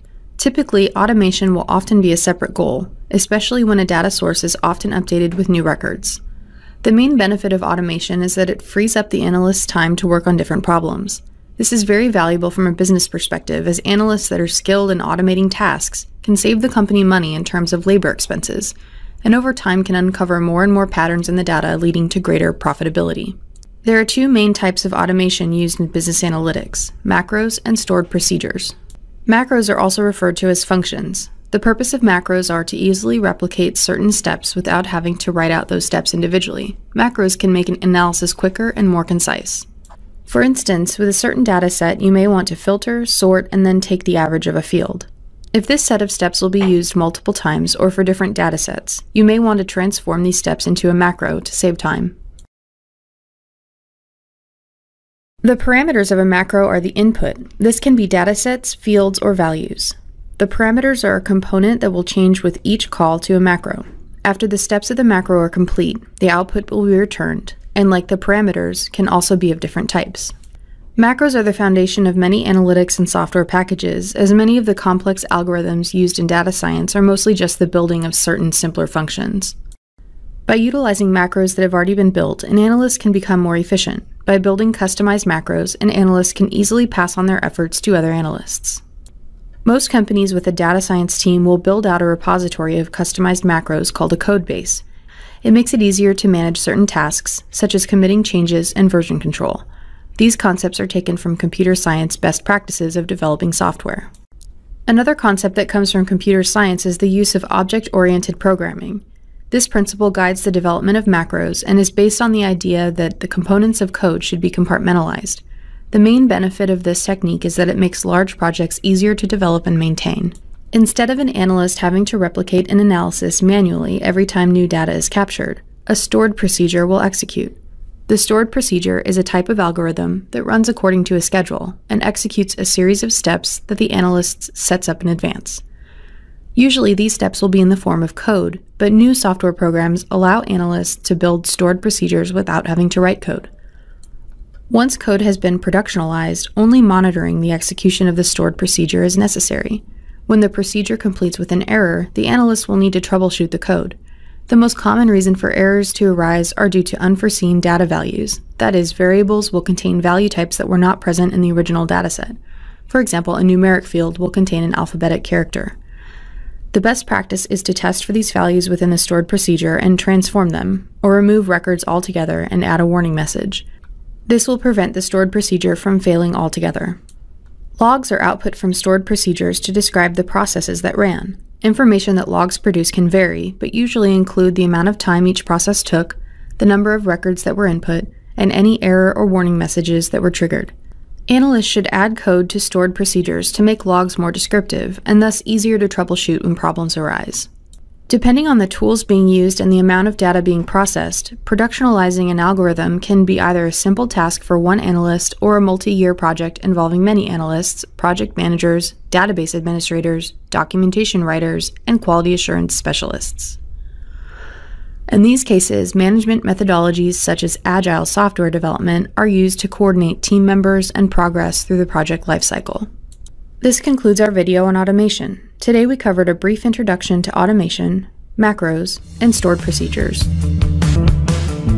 This video on regression will cover simple linear regression analysis, regression line fitting, observed and predicted values, the least squares coefficient estimation, goodness of fit, explained and unexplained variation, root mean square error and the coefficient of determination, significance testing, and regression assumptions.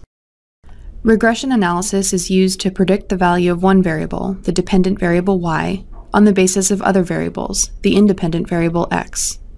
In other words, if you know something about x, you can use it to predict something about y. We provide the independent variable x, and we observe the dependent variable y. The linear regression equation is shown here. The variable x is considered the independent or predictor variable. The variable y is the dependent or outcome variable. We have data on both x and y. We use this information to estimate the value of the intercept, beta 0, and the slope, beta 1, that relate to x and y. Since the linear relationship is not exact, we include an error term in the model, epsilon. Why is this useful? Because once we have estimates of beta 0 and beta 1 from our regression, we can use this for any value of x to predict what the value of y would be. So if we have data on NBA players' weight and height, we can estimate how much a typical NBA player weighs based on his height. Then if someone wants to join the NBA and we know what his height is, we can estimate what weight he should be to make it to the NBA. In linear regression analysis, our goal is to estimate a pattern, in this case a line, that best fits the data. The best fit for our data will go through the core of our data and minimize error. The linear relationship in algebra is when a line is represented by its slope and intercept.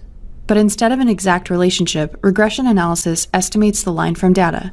Since the line does not fit data points precisely, there is an error term, EI, measuring the deviation of actual y from estimated y. Using the least squares coefficient estimation, we can obtain the line that best fits the data by minimizing the sum of squared errors. The total variance in y is divided into two parts, that which can be explained by x using regression and that which cannot. No line is perfect. There's always some error in the estimation. Unless there's a comprehensive dependency between the predictor and response, there's always some part of the response, y, that can't be explained by the predictor, x. Using the mean value of y as our reference point, we can decompose the total error in measurement between the part that is explained by the regression line and the part that remains unexplained. Here's a look at the decomposition. The sum of squares regression, or SSR, is the explained variation attributable to the linear relationship between x and y. The sum of squares error, or SSE, measures the variation attributable to factors other than the linear relationship between x and y. The SST is the total sum of squares. The SSR and SSE together make up the SST.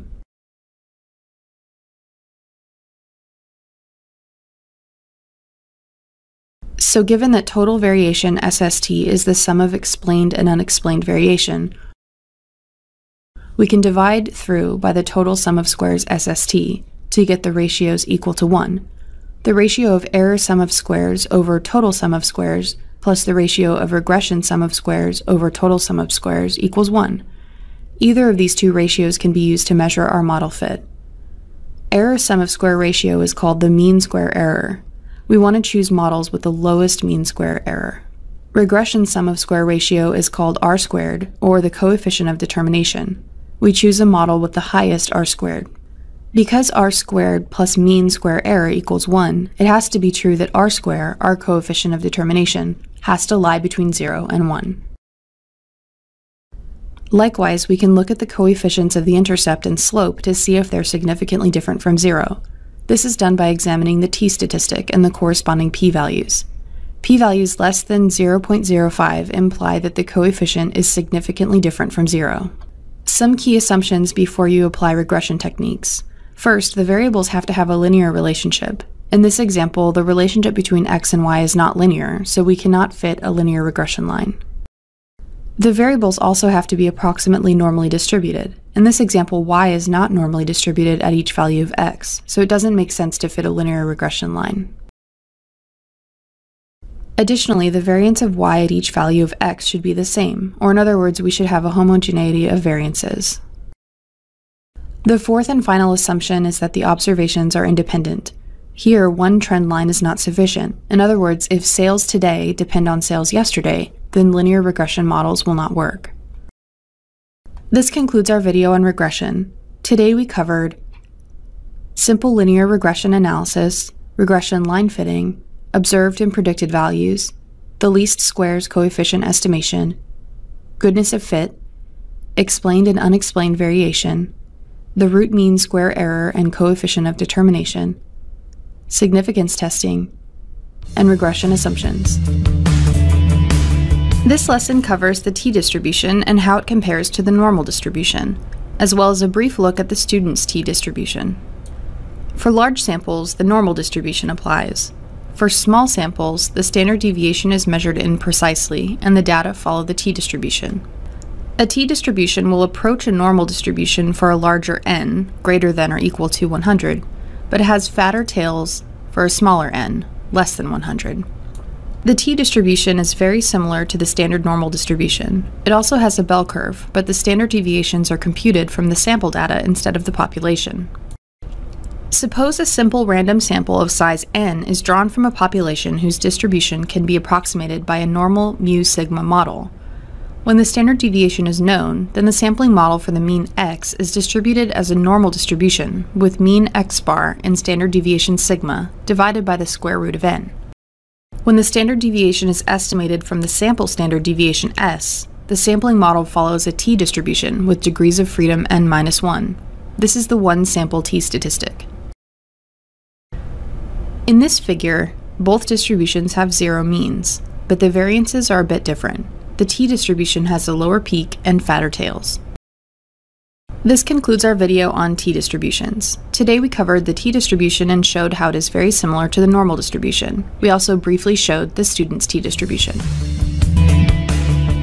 In this video, we will cover logistic regression, including the need for logistic regression, the logistic regression model, and odds, ratios, and prediction. In many instances, when you're testing hypotheses and making predictions, you will have dichotomous outcomes. For example, in a game, you can either win or lose. On a website, a user either clicks or does not click. In an election, a person votes for a candidate or does not. When the outcome variable is categorical, such as our game example, it does not follow a normal distribution. The outcome variable is a probability, measured between 0 and 1. The estimates you make should be numbers in that range. A linear model cannot be applied, we need a nonlinear function. There are many nonlinear models we can choose from to fit our data. Some nonlinear functions are shown here. The last one shown is the logistic function. That will fit the data the best because it has an upper and lower bound. Here's a logistic regression model in orange versus a linear regression model in blue. Isn't it a better fit for the data?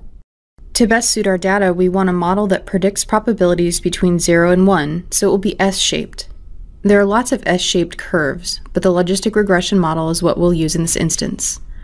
The logistic function is a nonlinear function of independent variables. However, we can convert this nonlinear function into a linear relationship using the log of the odds ratio. Note that instead of modeling just zeros and ones, we're modeling the probability of an event occurring. With the logistic regression model, instead of winning or losing, we build a model for log odds of winning or losing. It's a natural logarithm of the odds of the outcome. P stands for the probability of the outcome, while 1 minus P stands for the probability of not getting an outcome. However, having log of P over 1 minus P on the y-axis is not very helpful. We have to compute the actual odds. To do that, we have to use the exponential functions. Let's look at a very simple example of a logit function. Does alcohol drinking predict political party? Political party is the outcome variable, and it is binary. Therefore, we need a logistic regression. A typical logit equation contains the log of the odds ratio as the outcome, which is a linear function of the predictor's x. The logit model to measure the impact of drinking on voter choice is going to be set up as follows. The log of the odds ratio will be measured from data on x, where x here is the number of drinks per week. It's really important to understand that negative 1.4 is measuring the log of the odds ratio. In other words, it is the log of the probability of being Republican divided by the probability of not being a Republican. To get the actual odds ratio, you have to compute the exponent, which is equal to 0.25. Since the odds are less than 1, it tells us that the more you drink, the lower your odds of being Republican. All of these calculations can be done automatically in SAS, but it's important to understand the math behind what SAS is doing. The same model can be extended to more than one variable. We just add more predictors to the equation. The coefficient beta measures the impact of x on the log of the odds ratio. For example, in linear regression, if y equals 2 plus 3x, a 1 unit increase in x will increase y by 3 units. In a logistic regression, log p over 1 minus p minus 2 plus 3x shows us that if x increases by 1 unit, then the log odds of p, y equals 1, increases by 3 units. The impact on the odds ratio is represented by e exponent beta. We can also compute probabilities directly. To compute odds, we have to use the exponent. If we don't want to look at odds, but the actual probabilities, we apply the entire logistic function formula as shown in this probability function. These are the odds ratios and log of odds ratios for various probabilities. An important point to understand is how the odds ratios are tied to the probabilities. Note the mathematical equivalencies. A 50% probability, or probability of 0.5, is the same as 1-to-1 odds. The log of the odds ratio at that point is equal to 0. As probability increases, odds ratio increases from 0 to infinity, while the log of the odds ratio can become any value. This concludes our video on logistic regression. Today we covered the need for logistic regression, the logistic regression model, and odds ratios and prediction. This video will cover 2 types of statistical error, type 1 or alpha, and type 2 or beta. All statistics derived from samples are subject to error. A type 1 error rejects the null hypothesis when it is actually true. A type 2 error accepts the null hypothesis when it is not true. Remember that a different sample can give a completely different result. A sample mean is likely to fall in the confidence interval only 95% of the time, so the inferences drawn from the sample may be wrong. Let's talk in a little more detail about the type 1 error. The type 1 error occurs when a researcher thinks he or she has found a significant result, but really that result is due to chance. It's similar to a false positive on a drug test. The type 1 error, or the mistake of rejecting the true null hypothesis, will happen with a frequency of alpha. Thus, if alpha, our critical value, is 0.05, then a type 1 error will occur 5% of the time. On the other hand, a type 2 error occurs when results seem insignificant, but in fact there was something significant going on. Type 2 errors are like a false negative on a drug test. They occur when the alternative hypothesis is true, but there's not enough evidence in the sample to reject the null hypothesis. This type of error is traditionally considered less important than a type 1 error, but it can lead to serious consequences in real situations. The power of a test is 1 minus the probability of a type 2 error. It is the probability of rejecting the null hypothesis when the alternative hypothesis is true. In these competing sampling distributions, alpha is set to 0.05. The bottom curve assumes HA is true. The top curve assumes that the null hypothesis H0 is true. Its right tail shows that we will reject H0 when a sample mean exceeds 189.6. The probability of getting a value greater than 189.6 on the bottom curve is 0.5160, corresponding to the power of the test. Here's a table that summarizes the types of errors. Here's an example using a fire alarm.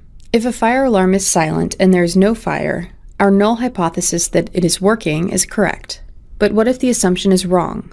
Then we've accepted the null hypothesis, but we actually have a fire. That's our type 1 error. The opposite case may also happen. If the alarm goes off and there's actually a fire, there's no error.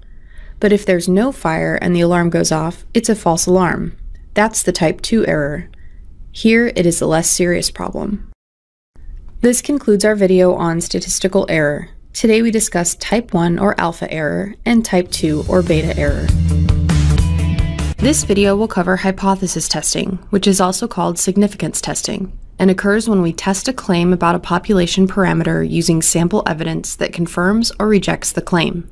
There are 4 steps in the hypothesis testing process, all of which will be covered in this video. Here's a summary of the 4 steps in hypothesis testing. After this, we'll discuss each step in detail. The first step is stating the null and alternative hypotheses. We have to establish what we are testing to be true. Once we do that, we have to decide how close to true our sample statistic has to be for us to accept the truth. For example, we might want our estimate to be accurate with a 5% margin of error. This is called locating the critical region.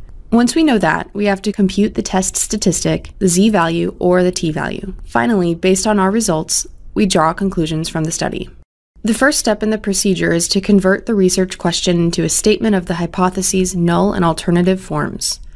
Our study will be to collect and seek evidence against the null hypothesis as a way of deductively bolstering the alternative hypothesis. The null hypothesis, abbreviated H0, is a statement of no difference. In other words, the null hypothesis argues that there is no significant difference between our specified populations and that any observed difference is due to sampling or experimental error.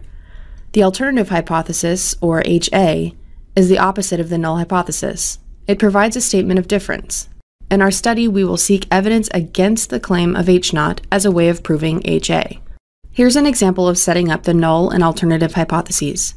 In the late 1970s, the weight of U.S. men between 20 and 29 years of age had a log normal distribution with a mean of 170 pounds and a standard deviation of 40 pounds. To illustrate the hypothesis testing procedure, we ask if body weight in this group has changed since 1970. This is called our research question, and it can be answered in one of 2 ways.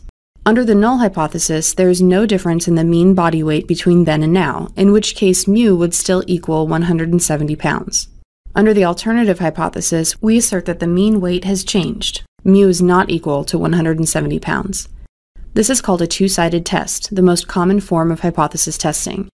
We can also do a one-sided test in which we ask if weight has increased over time, so the alternative hypothesis would be mu is greater than 170 pounds. In step 2, we will locate the critical region. Once we've established the research question, we have to define the level of accuracy with which we want to measure our test statistic. Any estimate from a sample will not be exactly the same as the population parameter, so we have to decide what we think is likely versus unlikely. This is called locating the critical region. The critical region consists of outcomes that are very unlikely to occur if the null hypothesis is true, or in other words, the sample means that are almost impossible to obtain. When we're estimating population parameters using a sample, we have to determine the cutoff values. These cutoff values are called alpha. If we decide that we want to measure the mean with a 90% precision level, then the shaded area on the left and right will be larger. If we want to measure with a 1% precision, then the area will be smaller and the range will be larger. These are the locations of the critical region boundaries for 3 different levels of significance. Alpha equals 0.05, alpha equals 0.01, and alpha equals 0.001. Note that boundaries get wider as the critical value falls. In most cases, researchers choose an alpha of 0.05 or 0.01. Our rejection region should have a probability of alpha if the null hypothesis is true, but some bigger probability if the alternative hypothesis is true. So if the mean lies inside the cutoff value for alpha, then the null hypothesis is true. Otherwise, we fail to accept the null hypothesis. The result is significant beyond the alpha level. For example, if alpha is 0.05, our result is significant if it's less than 0.05. Once we decide whether we want to measure accuracy at the 10%, 5%, or 1% level, we can compute the test statistic. Here we will use the z-score, which is a ratio comparing the obtained difference between the sample mean and the hypothesized population mean. This is an example of a one-sample test of a mean when the standard deviation sigma is known. In our male weights example, we're going to use the z-statistic because we know the population mean and the population standard deviation. To compute the z-statistic, we simply insert values derived from our sample into the formula. If in one sample we found that the sample mean was 173, then the z-statistic would be 0.60. Think of this value on the x-axis under a standard normal curve. Let's say we found the sample mean to be 185. Putting these values into the z-stat formula, we find the z-stat is 3.0. This is much higher at the tail end of the x-axis on a normal distribution. The final step is drawing conclusions. Once we've computed the z-value of our test statistic, we have to look at the corresponding probability values to find out if it's reasonably close to the population mean. A large value shows that the obtained mean difference is large and in the critical region. The difference is significant, which means we have to reject the null hypothesis that the weights have not changed over time. If the mean difference is relatively small, then the test statistic will have a low value.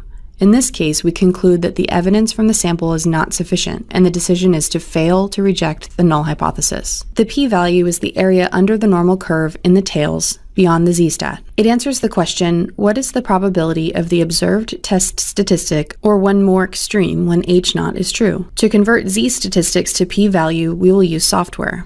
In one sample with a sample mean of 173, the z-statistic was 0.60. If we had this sample, we would fail to reject the null hypothesis that the mean weights have increased over time. Likewise, if we computed the p-values for z equals 3.0, we would get 0.001, which means we have to reject the null hypothesis that the mean weight has remained the same over time. Note that when we're looking at weight change instead of weight increase, all we have to do is multiply the one-sided p-value by 2 to do a two-tailed test. Since we will be using p-values in all our subsequent analysis, it's worth emphasizing what that means. P-values ask the question, what is the probability of the observed test statistic when h0 is true? Remember, the smaller the p-value, the more likely that your null hypothesis is not true. This graphic depicts the significance of p-values at less than 1%, between 1 and 5%, between 5 and 10%, and greater than 10%. These are common significance levels. 5% is the most common cutoff. However, note that it's unwise to draw firm borders for significance. As an example, a p-value of 0.27 would not be significant against h0. A p-value of 0.01, on the other hand, would be highly significant against h0. This concludes our video on hypothesis testing, also called significance testing, which occurs when we test a claim about a population parameter using evidence that confirms or rejects that claim. Today we covered the 4 steps in hypothesis testing: state the null and alternative hypotheses, locate the critical region, compute the test statistic, and draw conclusions.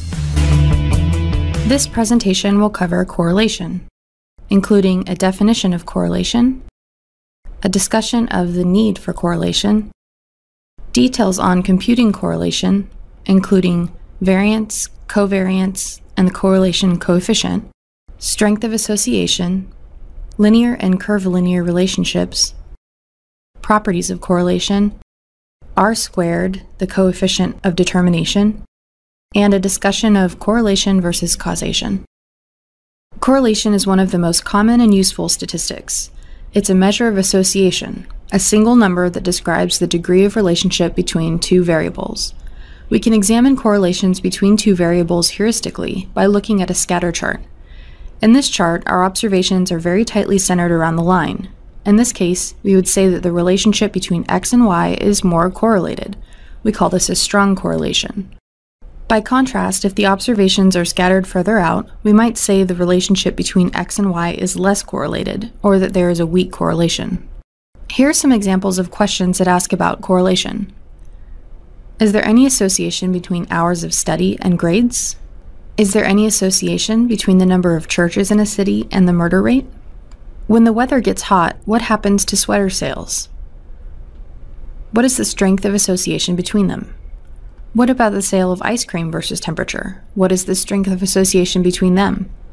Furthermore, how do we quantify the association? While we can guess the relationship, there's a better way to do this using statistical measures.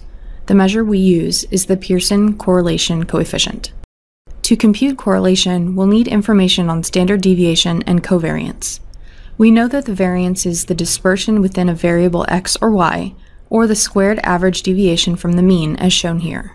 The covariance is the dispersion of x multiplied by the dispersion in y. It is calculated as the average of the product of deviations in individual means. Using the information on variance and covariance, we can compute the correlation coefficient as the covariance of x and y divided by the standard deviation of x, multiplied by the standard deviation in y. This measure of correlation ranges from -1 to +1. A higher number is a stronger correlation, and a lower number is a weaker correlation. Correlation coefficient R measures the strength of linear association. It measures the extent to which two variables are proportional to each other. It's unit-free, so for example, a measure of correlation between player height measured in inches and player weight measured in pounds will be meaningful even if they're measured in different units. Here are some examples. No linear association, negligible negative association, weak positive association, moderate negative association, very strong positive association, very strong negative association. In these scatter plots, what is happening to y as x is increasing? An important point to remember is that correlation is a measure of linear association. If the relationship is curvilinear, using the correlation measure is not appropriate. If x changes and y stays the same, then the correlation is 0. Since the correlation measure is a measure of linear association, we cannot use correlations on categorical data. It's related to sample size, and it's also very sensitive to outliers. The correlation measure R measures the strength of linear association. Squaring the correlation coefficient gives us R squared, which is the coefficient of determination. It is the proportion of common variation in two variables. This measures the strength or the magnitude of the relationship. While we cannot use percentage to interpret R, we can do so for R squared. For example, if R squared equals 67%, then we can say that 67% of variation in x is related to variation in y. Correlation does not imply causation. It's easy to see that in this chart, the Internet Explorer market share correlates with the murder rate in the US, but that doesn't mean that one caused the other. Causal relationships are determined based on facts and business models. We cannot determine causality from data. Correlation is a mathematical formula. You will get a number no matter what data you feed. First, you need to establish a logical relation and then find the correlation. Variables may be correlated if they have a causal relationship. For example, water causes plants to grow. Correlation can also occur when one variable is both the cause and the effect. For example, coffee consumption can cause nervousness, but it's possible that nervous people also drink more coffee. Correlation can also be high because both variables move together due to a missing third variable. For example, this comparison of deaths due to drowning and soft drink consumption during summer. Both variables are related to heat and humidity, a third variable not shown here. Omitting such variables can be dangerous. Here's a look at some additional measures of correlation using scatter charts. This concludes our video on correlation. Today we discussed the definition of correlation, the need for correlation, details on computing correlation, including variance, covariance, and the correlation coefficient, strength of association, linear and curvilinear relationships, properties of correlation, R squared, the coefficient of determination, and correlation versus causation. This video will cover binomial distributions, which are a type of discrete distribution. We will first compare discrete and continuous distributions of a single random variable, and then we'll look at the binomial distribution specifically. There are two types of random variables, discrete and continuous. A discrete random variable has only a finite number of possible values, whereas a continuous random variable has a continuum of possible values. Usually a discrete distribution results from a count, whereas a continuous distribution results from a measurement. The distinction between counts and measurements is not always clear-cut. A probability distribution is simply a mapping of all distinct events for a variable and their probability of occurrence, such as the distribution of a coin flip experiment. The form of the distribution depends on whether the variables are discrete or continuous. Here are some examples of discrete variables: outcomes of dice rolls, whether a customer likes or dislikes a product, or the number of hits on a website. Some examples of continuous variables include the weekly change in the Dow Jones Industrial Average, daily temperature, or the time between machine failures. To specify the probability distribution of event X, we need to specify all of its possible values and their probabilities. We assume that there are k possible values and write out our list of possible values like this. A typical value is denoted like this, and the probability of a typical value is denoted like this. Next, we will discuss distributions of both discrete and continuous variables. For each type of variable, distributions can be characterized by three measures: mean, variance, and standard deviation. These are formulas for working with discrete distributions. While we won't be computing these measures by hand, you do need to be aware of the formulas. The mean, also called the expected value, is calculated with this formula. The mean is a weighted sum of all possible values, weighted by their probabilities. Mean is denoted by the Greek letter mu. The variance is a weighted sum of the squared deviations of the possible values from the mean, where the weights are again the probabilities. The standard deviation is simply the square root of the variance. Standard deviation is denoted by the Greek letter sigma. These are the formulas for working with continuous distributions. A probability distribution visually summarizes the probabilities associated with all possible events for a variable. We will focus on three probability distributions that are commonly used in explaining real-world events. Binomial and exponential distributions are used with discrete data, while normal distributions are used with continuous data. A binomial distribution is a discrete distribution that represents the number of successes in n independent trials, each of which has the probability of success p. Each trial has a binary outcome. For example, a coin toss yields either heads or tails. The probability of either observation, heads or tails, is the same each time we toss the coin. These outcomes are generally called success and failure. The probability of success is p, and the probability of failure is 1 minus p.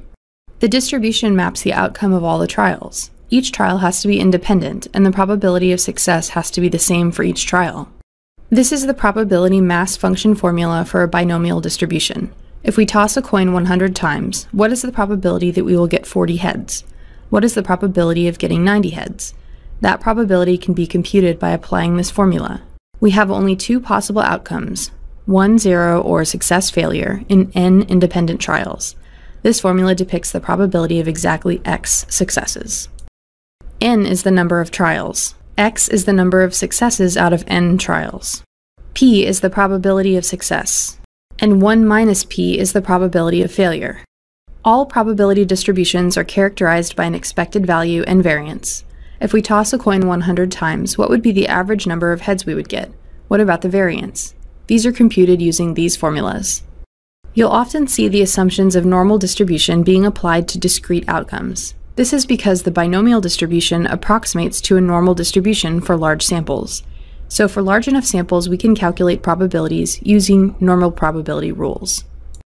This concludes our video on binomial distributions. Today we covered discrete and continuous distributions of a single random variable and the binomial distribution.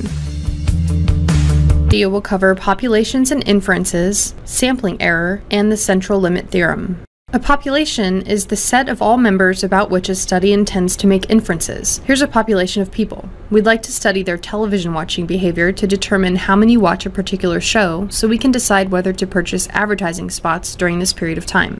But our population is much too large for a feasible study. To study their television viewing habits, we will have to survey them, and it's not feasible to survey every single individual. So instead, we'll take a sample of the population to study. Choosing a representative sample, we can make some inferences about the population behavior. but it's unlikely that one sample can provide accurate measures of behavior for the entire population. An estimate of the population parameter, or the proportion watching a television show, is likely to be different for different samples of the same size, and is likely to be different from the population parameter. This is called sampling error. The sampling error is unknown, but we can estimate the extent of this error by applying the central limit theorem. The central limit theorem tells us that what we know about our sample can tell us about the larger population the sample came from. For any results that are generated from samples, we get a range of estimates of a population parameter, which includes mean and standard deviation, from each sample. In our example, it would be an estimate of the proportion watching a particular TV show. These estimates have their own distribution, and the central limit theorem tells us that the distribution looks like a bell curve. The central limit theorem makes predicting outcomes a lot easier. If the sample size is large enough, then the sampling distribution of the mean is approximately normally distributed, regardless of the distribution of the population. If all possible random samples, each of size n, are taken from any population with a mean mu and a standard deviation sigma, the sampling distribution of the sample means, or averages, will have a mean, have a standard deviation, and be approximately normally distributed, regardless of the shape of the parent population. Remember that normality improves with a larger n, and it all comes back to z. Note the symbols here. The mean of the sample means is noted as mu of x bar. The standard deviation of the sample means is written as sigma of x bar and is also called the standard error of the sample mean. That concludes our video. Today we covered populations and inferences, sampling error, and the central limit theorem. In this video, we will first define probability. Then we will cover the rule of complements, the addition rule, probabilistic independence, conditional probability, and the Bayes theorem. A probability is a number between 0 and 1 that measures the likelihood that some event will occur for a random variable. An event with probability 0 cannot occur, whereas an event with probability 1 is certain to occur. An event with probability greater than 0 and less than 1 involves uncertainty. Here are some examples: the odds of winning a lottery, the likelihood of a particular candidate winning an election, or the chance of rolling a 4 on a fair die. In the case of the die, there are 6 sides, so the odds of rolling a 4 are 1 out of 6. The complementary rule in probability is simply the probability of an event not occurring. If A is any event, the probability of A is P of A. The complement of A is the event that A does not occur. The probability of the complement of A is shown by this equation, 1 minus the probability of the event occurring. In our dice example, the probability of getting a 4 was 1 in 6. So the probability of not getting a 4 is 1 minus 1 in 6, which equals 5 in 6. The addition rule of probability involves the probability that at least one of the events will occur. Events are exhaustive if they exhaust all possibilities. One of the events must occur. For example, when we roll a 6-sided die, we will always end up with a number between 1 and 6. We say that events are mutually exclusive if at most one of them can occur. For example, you can't roll a 3 and a 6 on one die at the same time. If you have two mutually exclusive events, like our 3 and 6, then the probability of either one occurring is the sum of the two separate probabilities. If two events are independent or their outcomes aren't affected by each other, then the probability of both A and B occurring is simply the product of the two probabilities. In the case of our die, the probability of getting a 6 on the first roll and getting a 3 on the second roll is 1 in 6 times 1 in 6, which equals a 1 in 36 chance. Sometimes the probability of one event will affect another. These are called dependent events, and their probabilities are called conditional. This is the formula for conditional probability.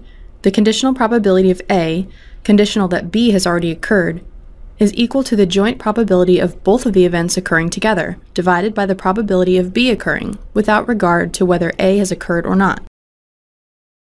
The Bayes theorem allows us to estimate posterior probabilities once we obtain new data. With it, we can measure the likelihood of event H occurring once we obtain particular pieces of evidence from data D. The parts of the theorem include the independent probability of H, or prior probability, the independent probability of D, the conditional probability of D given H, or likelihood, and conditional probability of H given D, or posterior probability.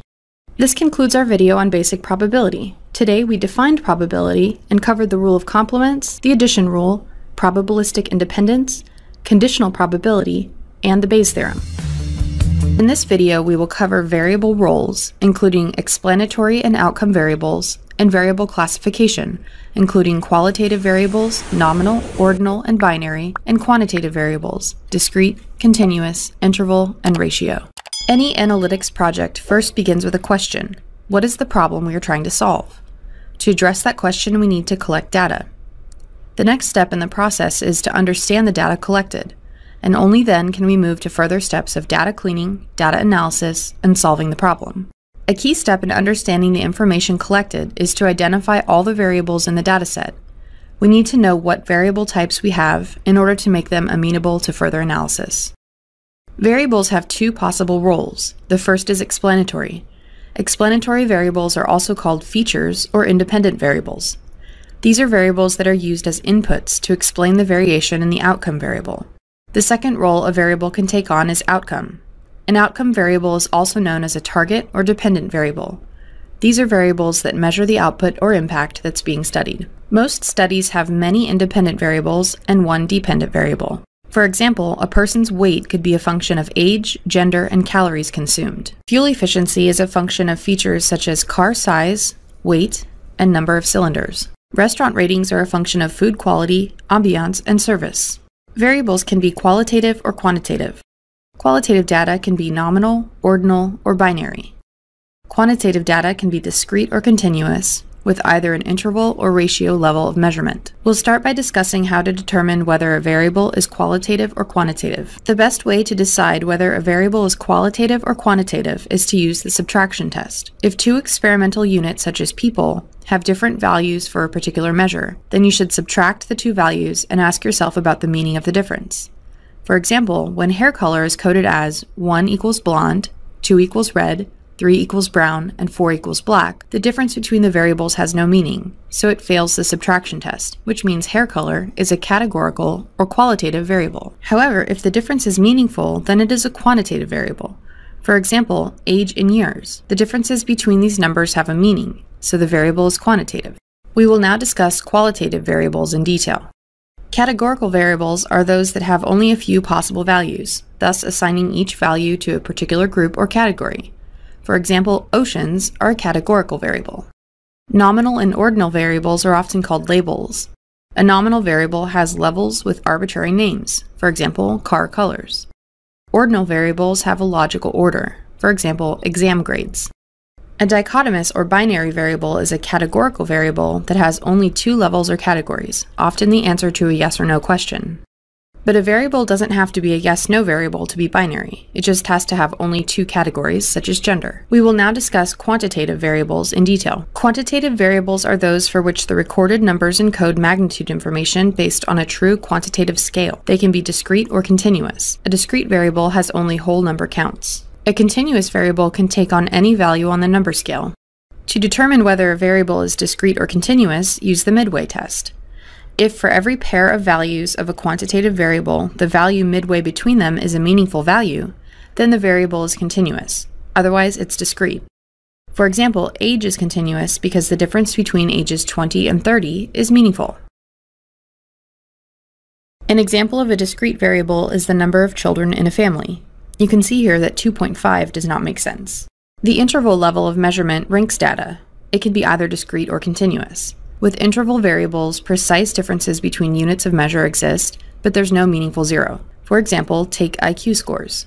It makes sense to talk about someone having an IQ 50 points higher than another person, but an IQ of 0 has no meaning. Ratio variables are interval variables, but with the added condition that 0 of the measurement indicates that there is none of that variable. True ratios exist when the same variable is measured on two different members of the population. For example, consider the weight of an individual. It makes sense to say that a 150-pound adult weighs twice as much as a 75-pound child. However, it doesn't make sense to say that 70 degrees Fahrenheit is twice as hot as 35 degrees Fahrenheit, so temperature is not a ratio variable.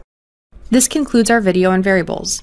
In this video, we covered variable roles, including explanatory and outcome variables, and we also covered variable classification, including qualitative variables, nominal, ordinal, and binary, and quantitative variables, discrete, continuous, interval, and ratio. This video will cover basic information about coding, coding systems, and types of variables in coding, including binary, ordinal, nominal, and continuous. Coding is the process of translating the information gathered from questionnaires and other investigations into something that can be analyzed, usually using a computer program. Coding involves assigning a value to the information given in a questionnaire, and often that value is given a label. Coding can make the data more consistent. For example, if you ask the question, "what gender?" you might end up with the answers male, female, M, F, etc. Coding will avoid such inconsistencies. A common coding system for binary variables is the following: 0 equals no, and 1 equals yes, where the number is the value assigned, and the yes or no is the label of that value. Some like to use a system of 1s and 2s, where 1 equals no and 2 equals yes. This brings out an important point in coding. When you assign a value to a piece of information, you must also make it clear what the value means. In the first example, 1 equals yes, but in the second example, 1 equals no. Either way is fine, as long as it's clear how the data are coded. You can make it clear by creating a data dictionary as a separate file to accompany the dataset. A binary variable is any variable that is coded to have two levels, like this example. In SAS, data representing gender, coded as MF, would be converted into a binary variable. Here's an example. If we're asking about the number of years of education a person has, with a value of 1 for each year of education, that would mean anyone with more than 12 years of education has been to college, and anyone with less than 12 years of education has not been to college. We can recode into a binary yes-no variable by saying that if education is greater than 12, that implies that college equals 1. Otherwise, college equals 0. This type of coding is useful in descriptive and predictive analytics. The coding process is similar with other categorical variables. For the variable education, we might code as follows: 0 equals did not graduate from high school, 1 equals high school graduate, 2 equals some college or post-high school education, and 3 equals college graduate. Note that for this ordinal categorical variable, we need to be consistent with the numbering, because the value of the code assigned has significance. The higher the code, the more educated the respondent is. In SAS, we would convert years of education to education categories like this.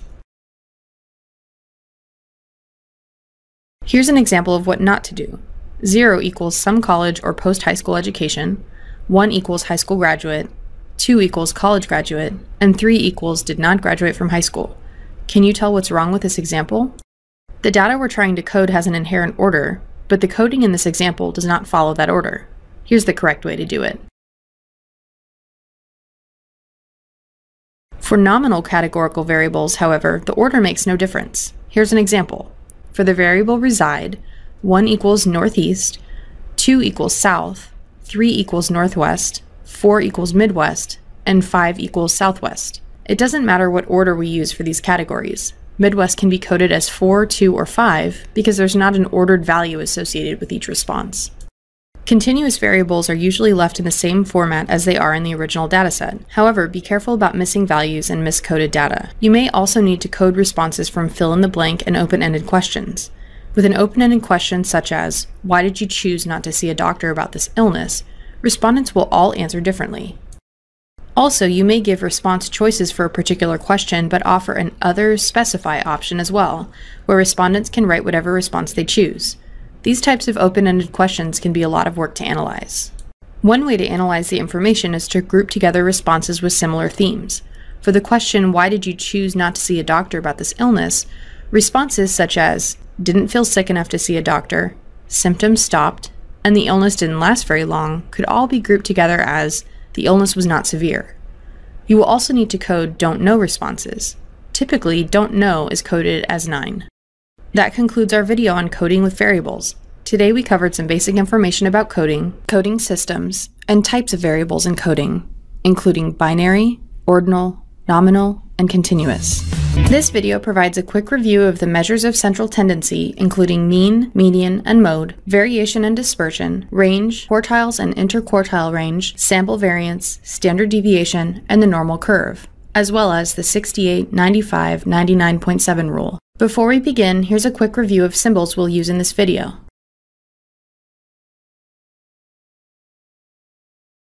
We will also use the abbreviation IQR for interquartile range. The mean is the average or balancing point. To find the mean, find the sum of all the values divided by the sample size.